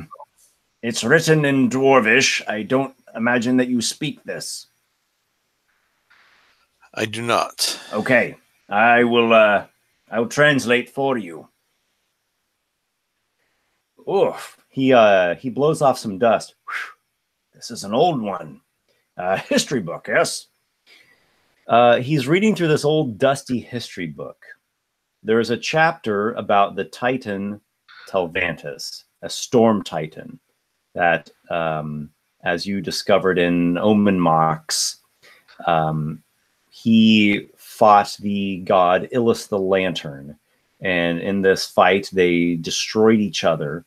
And through his destruction, he infused the he meant to birth people, right? He meant to birth children, but what came out were just the methods. Sorry. I've just totally conflated two different things. Telvantus's brother was the one at Omen Mox. Vorstbrand. Yeah, the fire and ice titan. And so his simultaneous destruction, he just kind of like birthed the method, so it didn't turn out right. Telvantus, the storm titan, went to temple at the end of the world. Come again? He went to the temple at the end of the world. Yeah, he went to the temple at the end of the world, where is the Archangel Vectariel. And he did not succeed in defeating the Archangel. However, he did succeed in his progeny.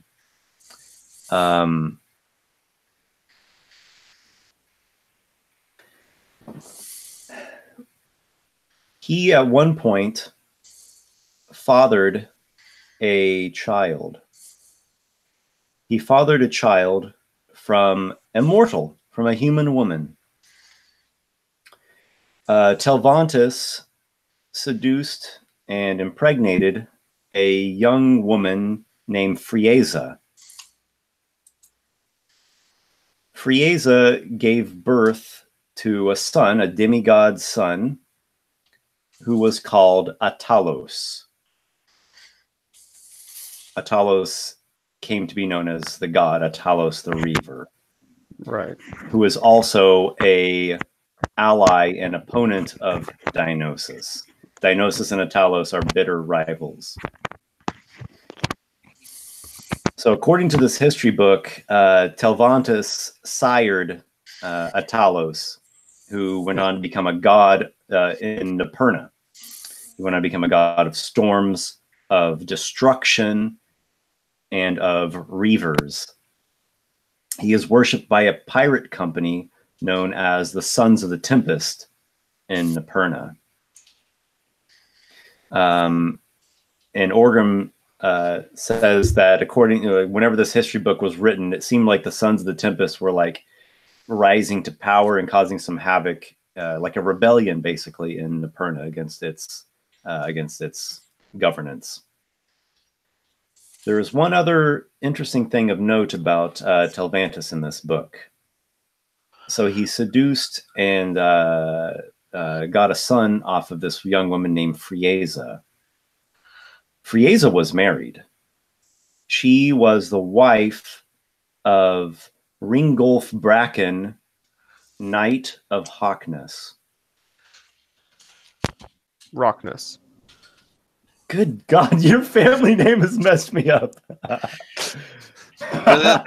That's reminding me of one of your videos where the guy kept saying Hearthstone. Hearthridge. Do you remember that video? Yes. That's Hearthstone. No, Hearthridge. God damn, I keep saying Hearthstone. How many takes we did on that? And finally, it's like everyone calmed down. Like, okay, here we go. And then someone I goes, come from the town of Hearthstone. He gets ready, and you hear Hearthstone. We are Was that Crows in the Mist or something? What's that? Was that Crows in the Mist or something? No, it was my shit D&D versus awesome D&D video. And you know what's interesting? There is a like a Wizards of the Coast, actual Wizards of the Coast video out there somewhere. It's one of those like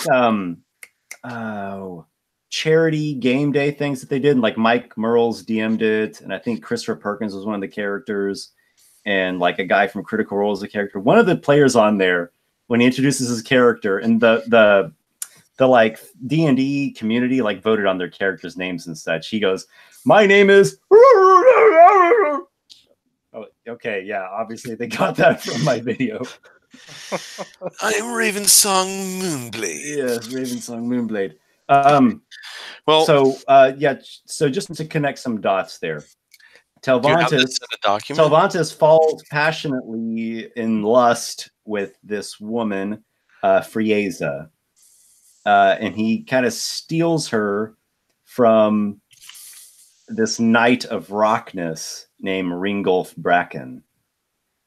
She gives birth to a son, like a half Titan son, who's like a demigod thing, a Talos, who becomes this god of in Annapurna, who's a rival god of Dionysus. Then Telvantis goes on to be defeated by the Archangel Victariel, the angel who stands watch of the temple at the end of the world, who Noxiqual has ultimately been tasked to slay. It's like his ultimate quest. I mean, I'm sure I'll find something else after that. It's on the list. We'll get to it. Yeah, it's one of the things I have to do before breakfast. So this all happened quite some time ago in the past. Not Lykar. Make a, what would this be, an intelligence or an insight? Well, let's see. Insight is like it's wisdom, right? You're like reading between the lines, you're using intuition, you're kind of like feeling someone out, determining motives and stuff. And then intelligence is like reason, rationale, information, logic.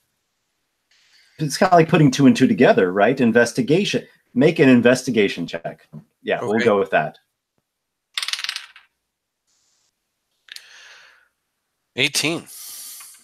Nice. Something kind of clicks for you.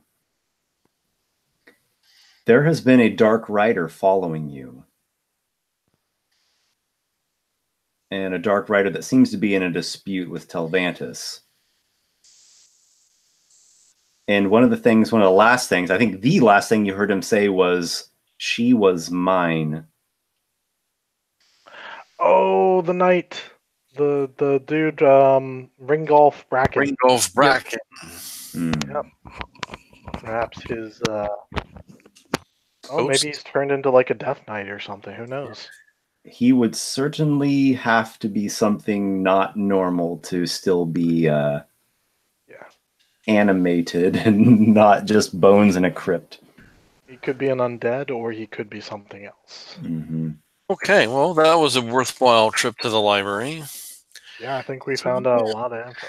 So if I ever dream about him again, I can call him by his name. Mm-hmm. Okay.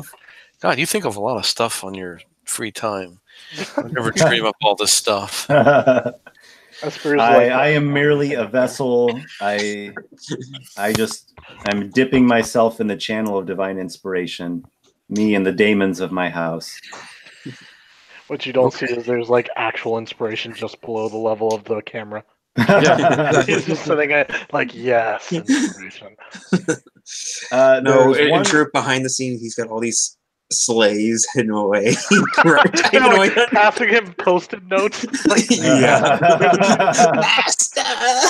No. It's not that at all. It's a brain in a jar just there on the other side of my desk. There you go. Well, I guess I'll have to get myself a brain in the jar. There is one final thing that you come across of note while you're in this library. Actually, I guess there's a couple other things, but we'll go over them. Yeah, we can go over them. But there's one final thing I'll just drop in here at the end of the session. Is you find a map of the Cairn Coast. And so I've done some updating on the map of Dreckengrim, and I'll add in a little bit more. But the Cairn Coast is this region. That's awesome. So you've got a few things marked on here now. I put some more icons on it. You learn about Lance White. That's the one that we're looking for. You don't think so? I mean, you've spoken with Drake about it, and it doesn't seem like they made it into a bay. Yeah.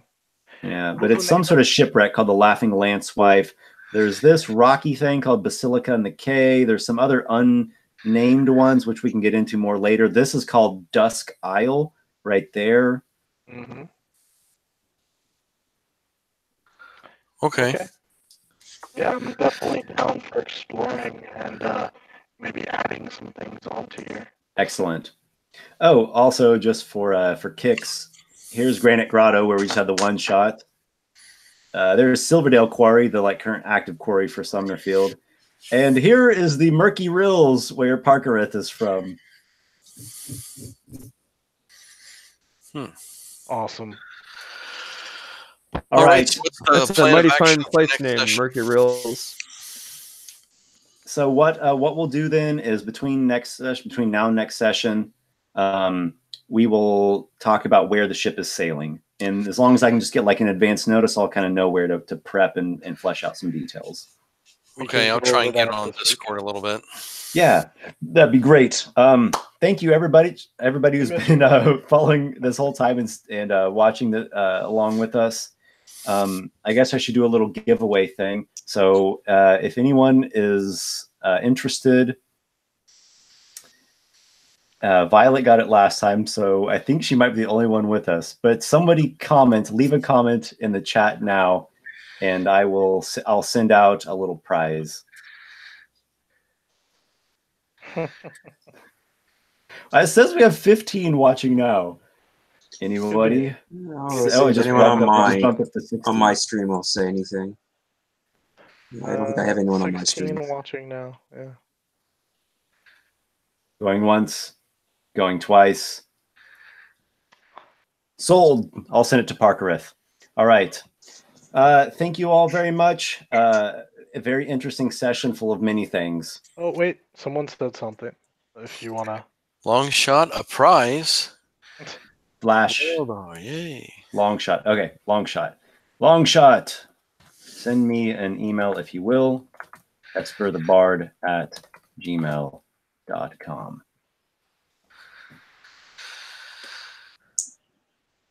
All right, long shot. Hit me up there. Send me an email, and I'll get you a little thank you prize.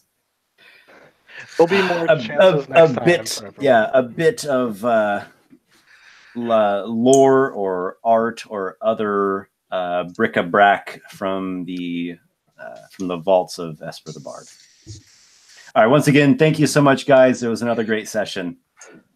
Indeed. Pleasure as always. It was very fun. All right, thanks a lot, and I'll see everyone next time.